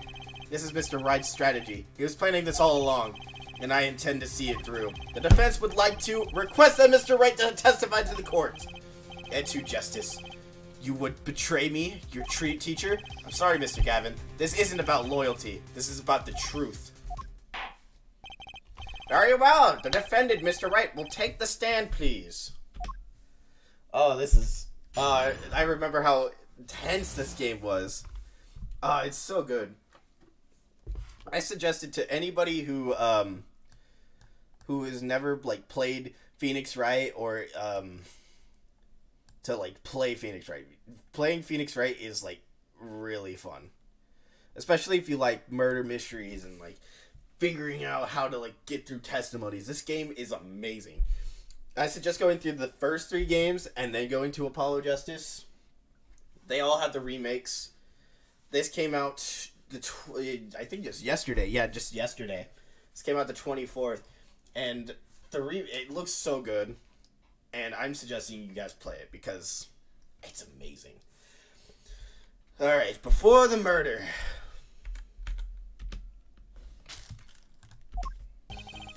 That evening, Kristoff and I had dinner. We sat at the table in this photograph. Shady Smith walked in 5 minutes after Kristoff left. When the trap failed, Smith hit the waitress. The girl was knocked out cold and Smith was uncontrollable. I left to call the police. When I returned, he was dead, blood streaming from a cut on his forehead. That's when I made another phone call to defense attorney Gavin. Mr. Gavin, you were at the Brochured Ball Club the night of the murder? I dined with him rather frequently. And he talked to the defendant on the phone directly after the murder. Quite against my will, I had become involved in a murder. I thought I might be in need of a lawyer, so I called him. You were planning this all along, weren't you, Wright? Just because you wanted to drag me into your little murder trial, the only thing I want is the truth, as I did back then and now. I thought my office was doing you a favor when we took on your defense. It appears that I was wrong. Very well, the defense may cross-examine the witness. Justice. Sir? He's lying and you're going to expose him. Understood, sir. Mr. Gavin versus Mr. Wright. This can't end well. Why can't I have a normal trial? Well, Apollo, we're going to go with Mr. Wright's side. That evening, Kristoff and I dined. We sat at the table in the photograph. I believe you. Shady Smith walked in 5 minutes later after Kristoff left. Okay. When the trap failed, Smith hit the waitress. Yep. The girl was knocked out cold and Smith was uncontrollable. I left to call the police. Okay. When I returned, he was dead. Blood streaming from a cut in his forehead. Yes. That's when I made another phone call to the defense attorney. Hold it! Could you explain why you called Mr. Gavin? I'd obviously gotten involved in a rather sticky affair, and I figured Kristoff's law office would give me a friend rate of my defense fees. Glad to hear you intend to pay. Oh, I'll pay in full, Kristoff. It was I who got you involved after all. You may find the price of your defense quite high, my good friend. Quite high. Is this the truth that Mr. Wright was talking about? Justice, you know what you have to do. He's lying. Expose him now. Yes, sir. I have to think. What's Mr. Wright trying to tell me with this testimony? The truth has to be in there somewhere. That evening, Kristoff and I had dinner. We sat at the table in the photograph. J.D. Smith walked in 5 minutes after Kristoff left. 5 minutes. So, the two of them could have passed in the restaurant during that time. That would have been a fateful encounter to me, I'm sure. Oh, Mr. Wright, what was it you said? Kristoff Gavin and Shady Smith may have met. I believe I did say that. Here I was nervous about this meeting. And now we hear they just passed in the hall.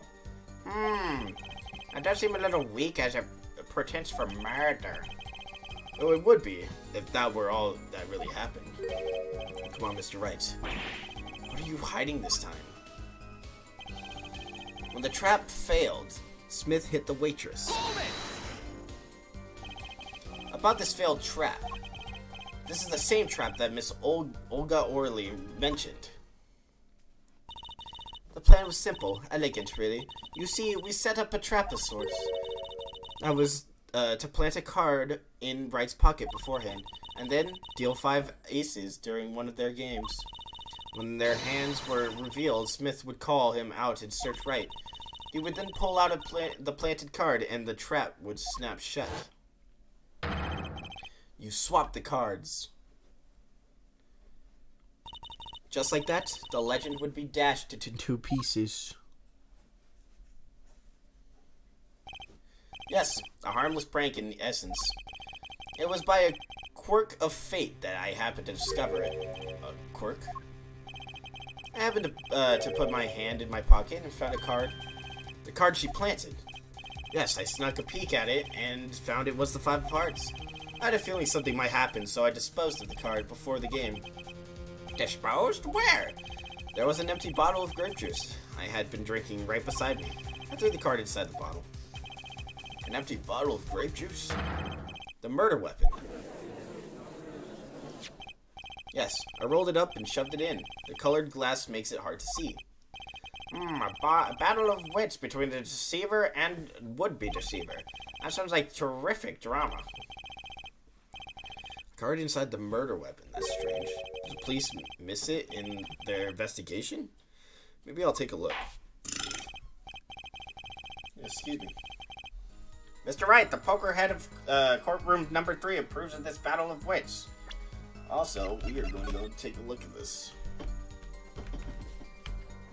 I still want to see the card. Please revise your testimony with the new information. Discover the trap during the game and dispose of the card in the bottle. Maybe it's there now. But it's not there. Objection! Mr. Wright, if I may. Yes. I've examined the bottle and I don't see any card in here. No. What? Mr. Wright! Surely, isn't all... ... isn't all you have to say for yourself. Can't say that I know what happened to the card. I did put it in that bottle, however. Huh? Perhaps a 5th person came and took it out. Oh, and a 6th person could have helped. Mr. Gavin, Mr. Wright is your client. My apologies, Your Honor. I won't have you disparaging our investigation either. We looked inside that bottle. There was nothing. So what's going on? Is Mr. Wright hoodwinking us again? Or did the card just disappear? In any case, please continue the cross-examination. I'm afraid decisive contradictions call for decisive evidence. Oh? Push him harder, Justice. Break him. It's just you and the witness in the ring. Go for the KO. Why do I get the feeling we're not on our client's side anymore? That evening, Christoph and I had dinner. We sat in the table. It's a photograph. Shady Smith walked in 5 minutes later. I discovered the trap. Disposed of the card in the bottle. The girl was knocked out cold and Smith was uncontrollable and left to call the police. When I returned, he was dead, blood streaming from a cut on his forehead. That's when I made another phone call to Defense Attorney Gavin.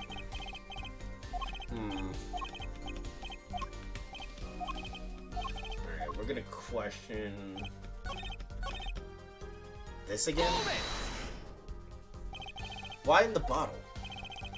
I perceived my opponent's intent immediately. I'm used to entrapment, you see. I knew what was coming.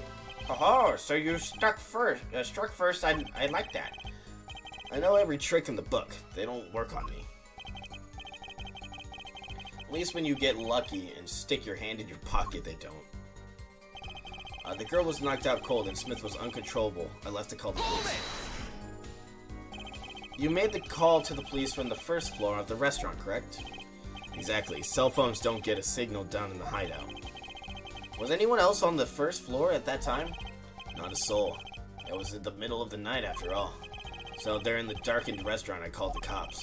After making the call, I returned to the hideout.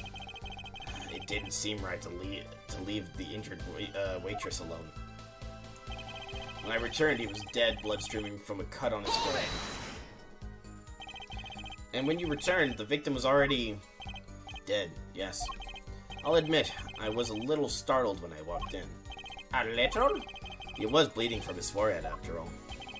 I guess I'd be startled too if I walked in on a scene like that. That's when I made another phone call. To Attorney Gavin. Could you explain why you called Mr. Gavin? It obviously got involved in Red Six. Yeah, no, we did that one. Fault up brawl. Fight hide. Alright. Expose him for now.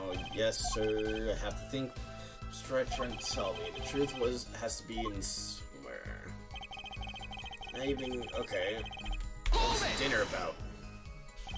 You had dinner with Mr. Gavin? Yes, he dines with me at the Borshert Bowl Club quite frequently. We were enjoying a usual dinner at our usual spot as usual. I always eat at the table closest to the piano. I see. Where Mr. Smith was sitting. So the plates and such on the table were from your dinner. Indeed. The remnants of my meal with Kristoff. We dined for 2 hours, then Kristoff left after that. Jamin...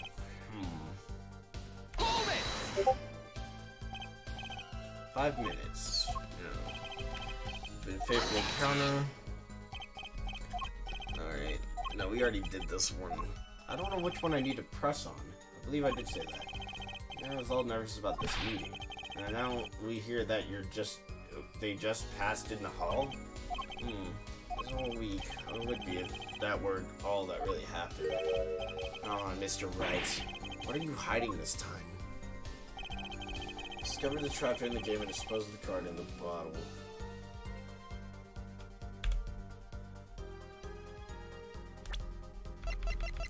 I feel like I'm missing something.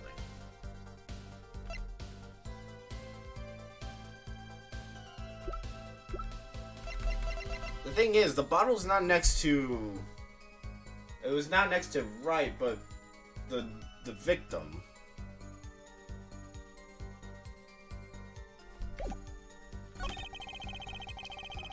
Alright.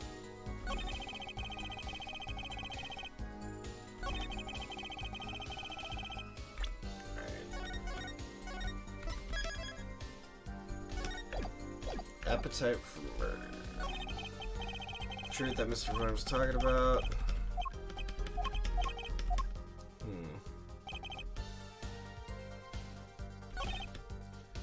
5 minutes later after Kristoff left.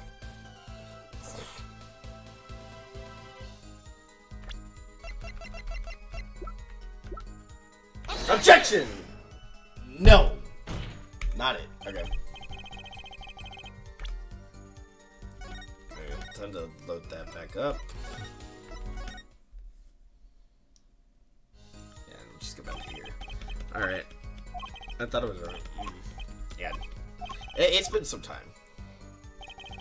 Evening, Kristoff and I had dinner. We sat at the table in this photograph. Yes. J. Smith walked in 5 minutes after Kristoff left. There's gotta be something here. Time of death.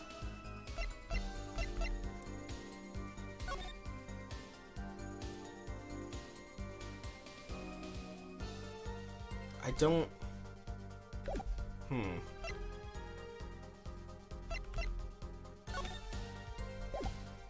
don't see it. Discovered the trap during the game and disposed of the card in the bottle. Girl was knocked out cold. We made the call to the police from the first floor of the restaurant. Collect. Exactly, cell phones don't get a signal down here in the hideout. Was anyone else on the first floor at that time? Not a soul. It's in the middle of the night after all, so they're in the darkened restaurant. I called the cops. After making the call, I returned to the hideout. It didn't seem right to leave an injured waitress alone. I returned, he was dead, blood streaming from a cut on his forehead.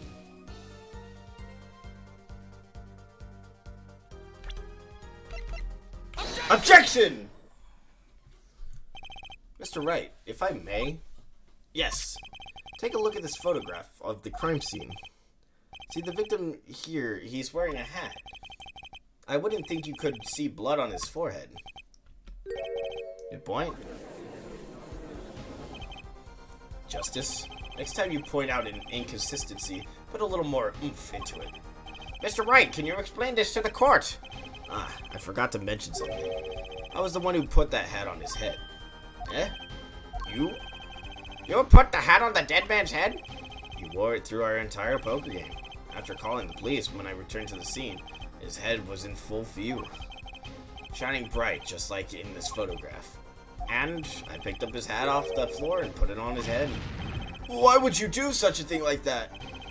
All I can say is I'm sorry, but that's the only thing I touched at the crime scene. So, Miss Orley didn't see it. It being the victims or his head. I think not. She was out cold. I believe I was the only one who witnessed his head. Ah, here we go again. Mr. Gavin? Pardon. It just seems that our client is determined to lie his way through this case. Hey, he's still our client, isn't he? I believe that's enough of that. Mr. Gavin, this witness's testimony is more like a travesty. It's riddled with lies. I'm beginning to see how you came to lose your attorney's badge 7 years ago. Well, you certainly have a unique way of threatening your clients, Kristoff. I never knew. I believe it was you who threw the first stone. Mr. Wright, if you intend to ever tell the truth about this case, it's now or never. Don't be misled. I haven't told a single lie here. Eh? When I noticed the trap, I put the card in the bottle to dispose of it. And when I put the hat on the victim's head, let's just say I had a reason for doing that as well. A reason? That reason is right here. Your cell phone? That night, recall that I spoke with defense attorney Gavin after calling the police, just in case I recorded our conversation. What's this? Now that we're all here, I see no reason why I shouldn't play it back for the court. Kristoff, I seem to be in a bit of trouble. What's this? Game not going well. Something like that. That gentleman who challenged you, he turned out to be good? He turned out to be dead. Someone hit him hard. You mean someone cracked that flawless bone china pet? It wasn't you, was it? Me? Please, the cops should be here any minute. I'm in your hands, should it come to that. Bone china plate? A kind of porcelain, very smooth and shiny, and not plate, but pate. I believe he was referring to a certain gentleman's balding forehead.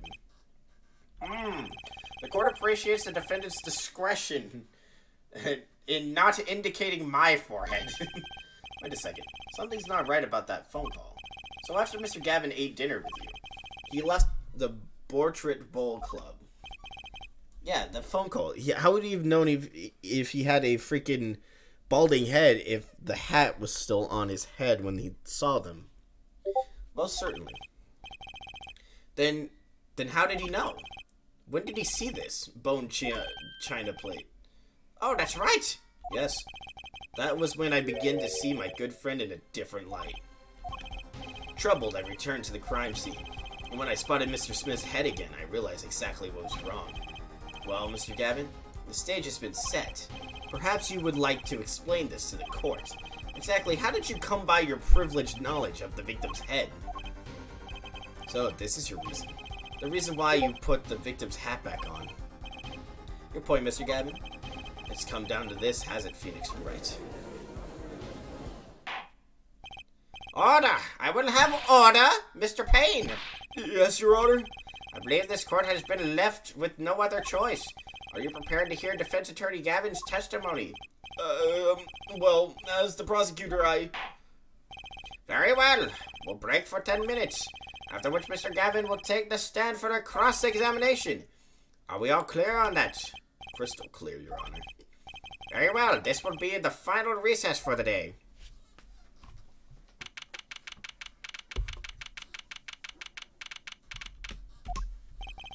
Mr. Gavin and Mr. Wright are both in the judge's chambers.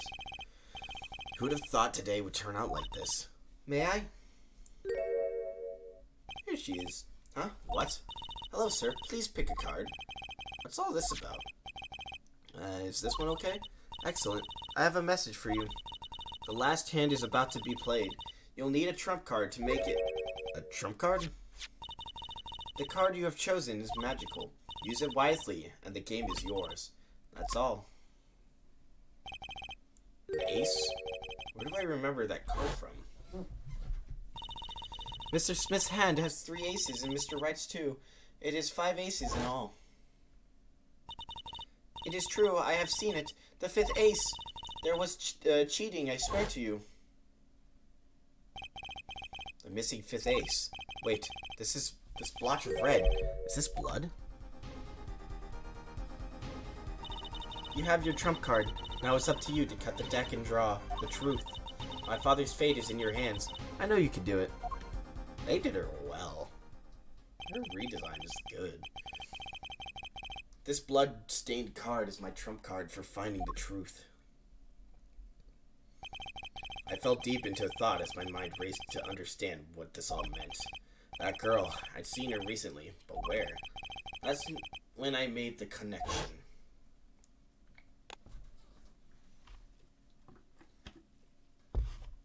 Yep. Bloody ace added to the court record. Received from a mysterious girl. Could this be the missing fifth ace? April 20th, 2:45 p.m. District Court number 2. Court will now reconvene. Defense Attorney Christoph Gavin, would you please take the stand? Now then, if you would, Mr. Payne. Yes, Your Honor. Will the witness state his name and occupation? Is this farce necessary, Your Honor? Believe me, far stranger than things have gone on this courtroom. Fine, I'll play along. First, there's one thing we need to have made clear. How did you know about the secret beneath the victim's hat? The secret, I'm guessing, means the fact that Mr. Smith was bald. Forgive my curiosity, but what is it about this fellow's head? Your Honor seems to have an inordinate interest. Objection! Objection! Yeah! Phoenix Wright! Let's go! I wouldn't call it inordinate, Mr. Gavin. Yeah, the Phoenix Wright music! They did add it! Ugh! Mr. Wright?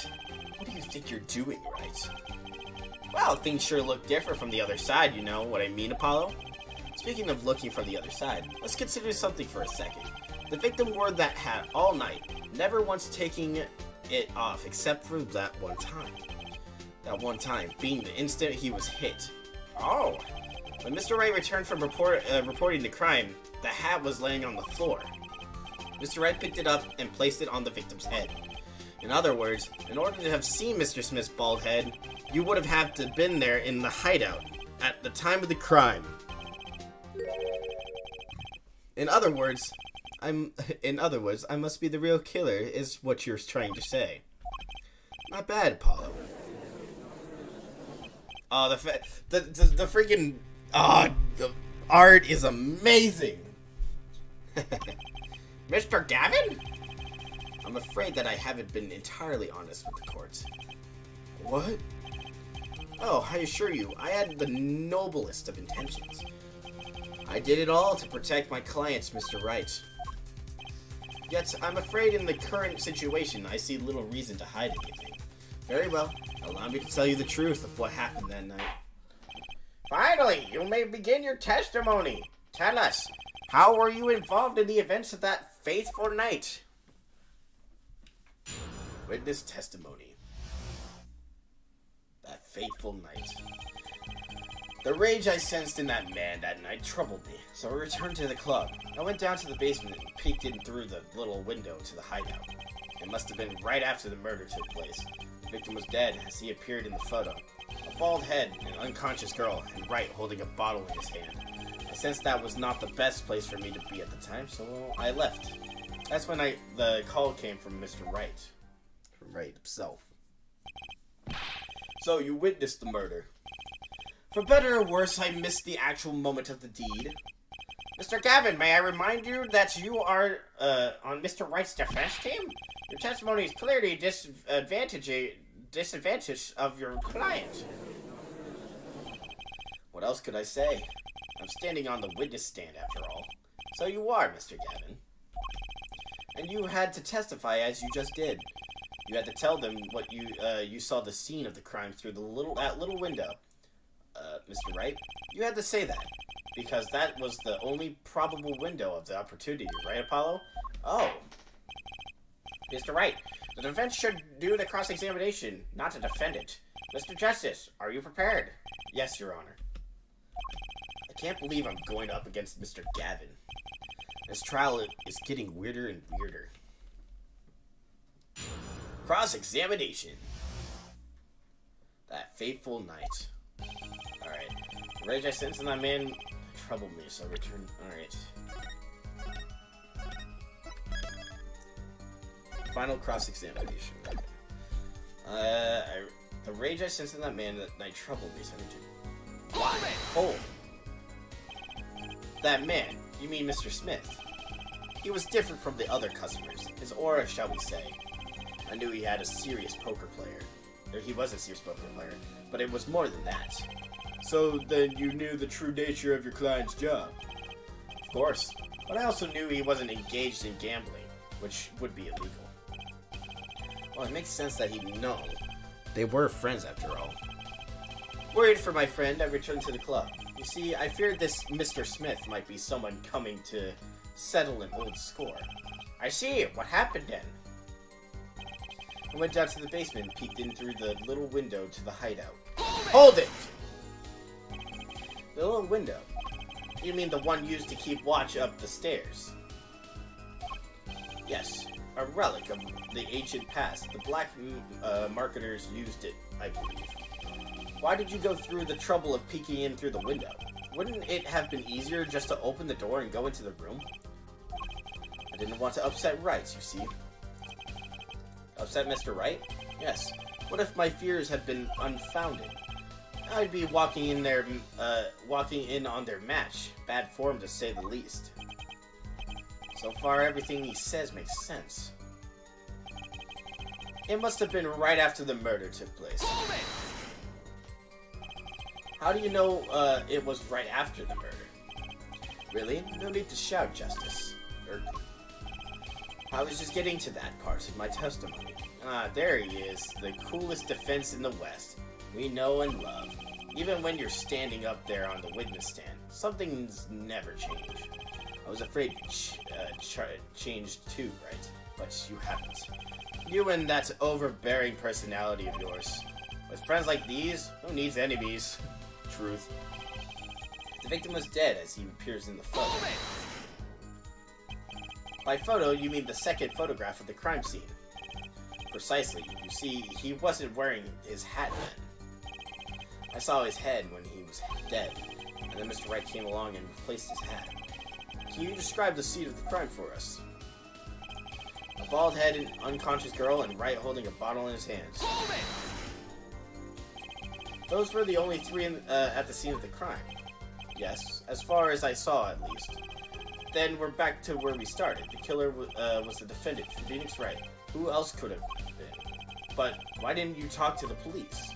2 reasons. First, I didn't actually witness the very moment of the crime. Second, my office was asked to defend Wright. Even after seeing what I had seen, I couldn't abandon my friend. Also, if you look through the window, how do you see the freaking girl on the floor? There must have been someone else there at the moment of the crime. Justice, I just said I saw no one, not a soul. But that goes against what Mr. Wright said. Ah, yes, this mysterious fourth person, who would conveniently be the real killer, I suppose. Glad to see we agree, Mr. Gavin. Let me pose a question then. Tell me, what possible reason did the real killer have to swap cards in the victim's hand? Perhaps you could show us a reason why such a thing would be necessary? How can I show something I can't find myself? Remember, Apollo, the card that was swapped out was the 5th ace. The 5th ace, right. Well, Mr. Justice, the question of why the killer would swap out a card has been raised. Could you point out a reason?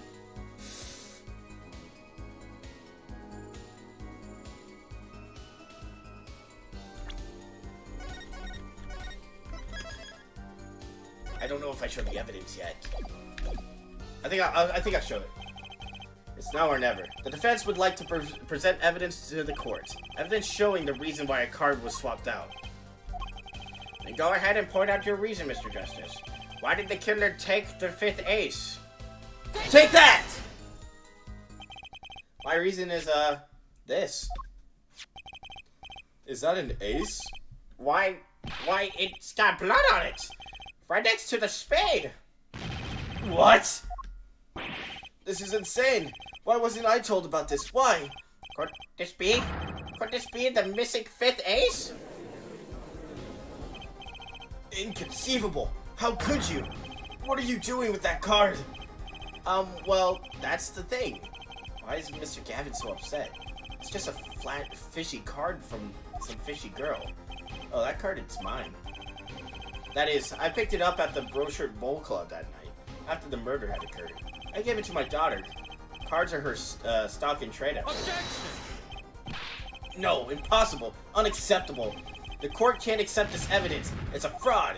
A fraud? How can you be so sure? What? I would think the only person who could claim it was a fraud would be the one who took the real card from the crime scene, the real killer. Allow me to elaborate. What if this trace of blood was the reason? The reason for the killer to take the card from the scene of the crime? Where are you going with this? Take another look at the photo, and at the victim's head. At the moment of the crime, his hat fell onto the floor, and a trickle of blood ran from his forehead down to the back of his head. Couldn't a drop of that blood have fallen on one of the cards? I suppose. The killer then took the card to hide the blood. Regardless, that evidence is non-permissible. Oh? Right. Regardless of how you wasted the last 7 years, you used to be a lawyer. You know what a serious crime it is to conceal evidence. Oh, we can discuss the finer points of our legal system later. What's important now is that I've answered your question. What are you talking about? You wanted to know why the killer would have taken a card from the crime scene. And now I've told you. That one drop of blood would have been decisive evidence, you know. This is baseless conjecture, baseless. Objection! Yeah, the right finger! Oh, I assure you, it's quite based. What? It's amazing, really, how a single drop of blood on a single card could lead us to the truth. It's quite simple. Well, Apollo? Yes, try picturing the scene of the crime in your head. Oh, this is so cool! The murder took place in the hideout. The body of the luckless victim was found at the poker table, and before the killer swapped the card out, there was a single card with a drop of blood on it in the victim's hand. Given this, there is one decisive problem with this scene. What is it? Let's keep it simple, shall we? Given that there was a drop of blood on a card, whose position in this diagram doesn't fit? The victims, the killers, the witnesses, the second witnesses? Whose position doesn't fit with the bloody card?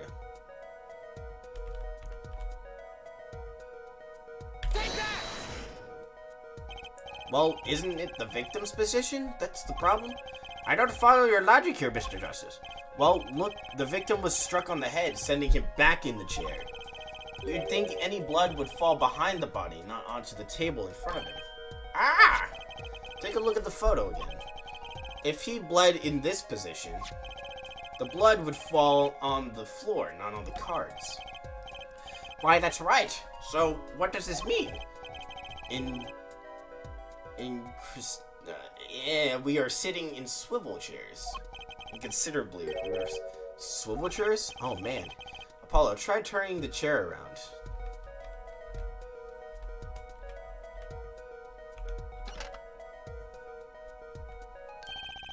The chair was facing the other way? It would have to be. So we have to assume that at the time of the murder, the victim's chair was facing away from the table. When Mr. Wright returned from informing the police, which way was the chair facing? When I came back to the room, the body was facing as seen in this photo. That would mean the killer turned the chair back around. Let's take the next step. Look at the diagram once more. We know now the victim was facing away from the table at the time of the murder. But this creates another significant contradiction. Again? Let's test your reasoning skills again, shall we? Apollo, whose location on this diagram contradicts our new understanding of the crime? The victim, the killers, the witnesses, the second witnesses. Whose location creates a...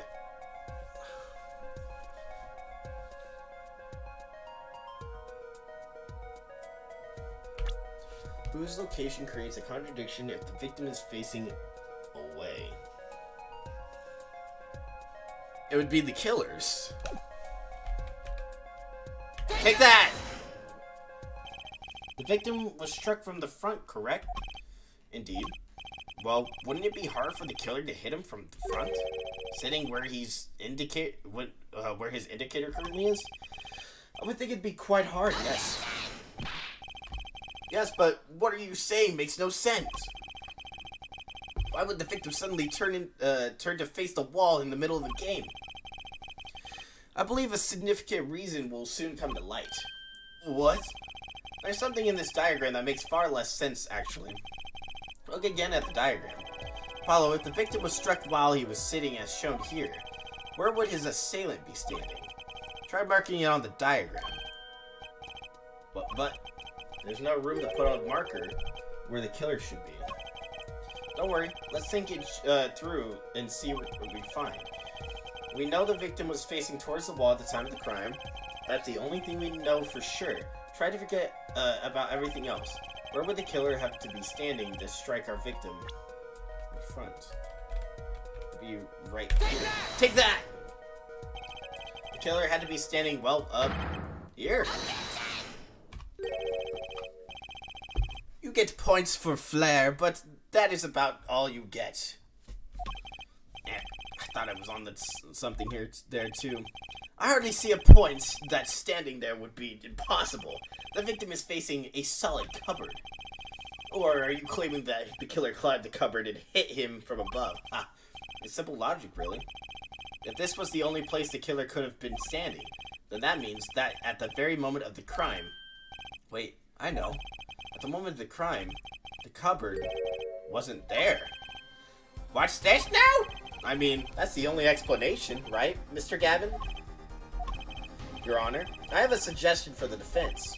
We should arrange to examine the cupboard in the hideout immediately.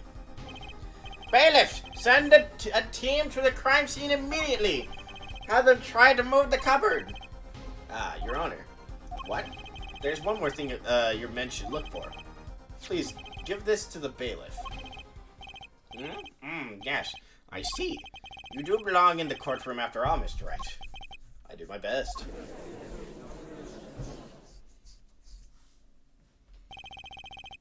But let's forge ahead here while we wait. Look at the diagram once again. It's been changed. If the killer was standing here at the time of the crime, then this cupboard wasn't here, which means, Apollo, try moving the cupboard. Alright, now. Thank you. As you can see, the cupboard was the problem. At the time of the murder, it has to have been as shown here. Now everything is in place to reconstruct the moment of the crime. Oh my. What's this? Well, what is it now? Look at the diagram of the crime scene once more. It appears we found yet another contradiction. What I believe to be the final contradiction, in fact. Huh? Oh dang. Notice something, Apollo? Our line of deduction is rapidly approaching its logical conclusion. Now then, Mr. Justice, please point out the new contradicting indicator. Is it the victim, the killer, the witness, the second witness? Which indicator in this diagram contradicts? It's the second witness. About this cupboard. Are we all okay with assuming it was moved? Sure, why not? Well, if it was, something really doesn't fit. The cupboard would completely cover up the window to the stairs. Ah! That's right. Someone standing outside wouldn't be able to see in. Someone like Mr. Gavin. What did you say? Oh, is the coolest defense in the West losing his cool? Don't expect me to play along with your little game, right? It's only a game until someone gets killed, Mr. Gavin. and someone was, while the window to that room was blocked by a cupboard. So, Mr. Gavin, perhaps you'd like to explain to the court exactly where did you witness the crime scene from? Excuse me, Your Honor. Order! This is a court of law, and I will have order. We've just received word from our investigative team at the Brochure Bowl Club. They've examined the cupboard in the hideout, Your Honor. Oh? And what did they find? Well, Your Honor, it turns out there is a secret passage behind it. What? Ah, yes, I believe I mentioned something of the sort before. This is one of the tricks to the room many of our regulars know about. I do remember him saying something about that, now that he mentions it. A secret passage is a handy thing to have when you're engaged in illegal going-ons. Never know when you might need to duck away from the eyes of the law. So the room has a secret passage. Where does it go? The other side connects to the restaurant above. The underworld bosses could get away from the cops and enjoy a cold bowl of brochette, no doubt. Just like our killer.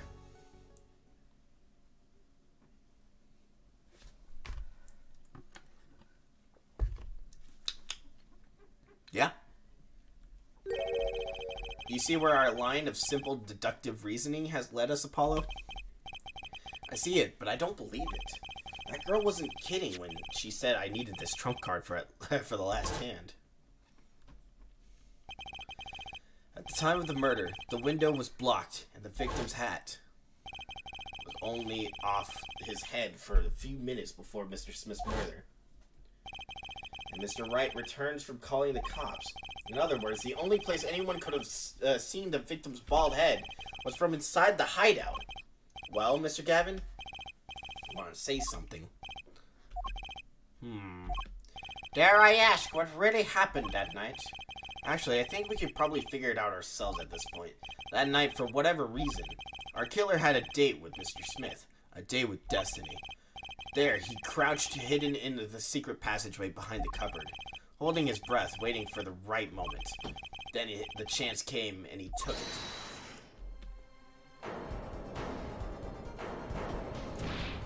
Eek! What? Why did you do that? Wait here. I'll get help. Miss Olga Orley was out cold, struck by Mr. Smith. But his time was soon to come. Mr. Wright went upstairs to call the cops, leaving Mr. Shady Smith alone in the hideout with the unconscious dealer. Then our killer stepped out from the secret passage into the hideout. The victim must have heard the cupboard sliding aside. He wheeled his chair around to look, and after the deed was done, the criminal must have seen the blood on the card. He would have, of course, realized the need to destroy the evidence. That single spot of blood told was the whole story of the crime. Too bad for him he didn't linger any longer in the hideout that night. If he had, he might have noticed the cards on the floor, and the fact that they were all red.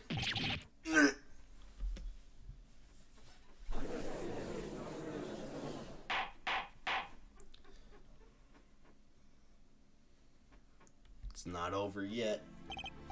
Well, it seems this trial has taken yet another turn. I'm truly sorry I had to see this day come, Mr. Gavin. Mr. Gavin? Mr. Pine! Yes, Your Honor? The prosecution will continue its investigation. As for Mr. Phoenix Wright, the defendant here is hereby cleared of all suspicions. Ugh. Believe me when I say that I don't believe this is happening, Mr. Gavin, but I'm afraid circumstances call for me to issue a warrant for your arrest immediately. Uh-oh. Oh, no need to apologize. I rather enjoyed myself. It's not every day you get to witness a legendary attorney's dirty tactics firsthand. Your point, Mr. Gavin? Frankly, Your Honor, I'm shocked that a person of your caliber would be taken in by such a low-grade parlor trick. Excuse me? The defendant is cleared of all suspicion? This is hardly the time for jokes, Your Honor. Mr. Wright hasn't proven anyone's guilt or innocence here. What has he done in use illegal evidence to put the blame on someone else? And not just anyone else, but me, his own defense attorney. Illegal evidence? Objection! Objection! Let me ask you, Mr. Gavin. Is there still any reason at present to suspect me of wrongdoing? Of course. This bottle, for instance. The bottle of grape juice Mr. Wright was drinking? How did you intend to explain away the fingerprints on the murder weapon? And not just any fingerprints. Am I right, Mr. Pine? Actually, yes. The fingerprints on the bottle were upside down. I seem to recall this being an issue earlier. The courts in this case demand an explanation. I can think of only one reason why this would hold a bottle upside down, and that is to hit someone with the bottom of the bottle. Well, Your Honor. See how the caught fish squirms to the last well, Apollo? Yes. Your boss seems awfully concerned about this bottle still. But I'm sure you can come up with a suitable explanation, just like that. Yeah, just like what? Why would anyone grab a bottle upside down other than to... Don't let him trick you into thinking this explanation is the only legitimate one. Is there really another? Take another look at the court record. I believe you'll find a simple answer there in plain sight. How about you just say the answer in plain words? That's that picture. It would be hasty to deliver a verdict with unanswered questions indeed. Well, Mr. Justice? Mr. Gavin said that the court in this case demand an explanation. Don't worry, Justice won't leave until justice is done. Perhaps the defense would care to enlighten the courts. Okay, we're gonna save it here. I know what I think it is. It's been a while. I'm pretty sure it's the picture with him and Shady. Or Smith. Yeah, Shady Smith.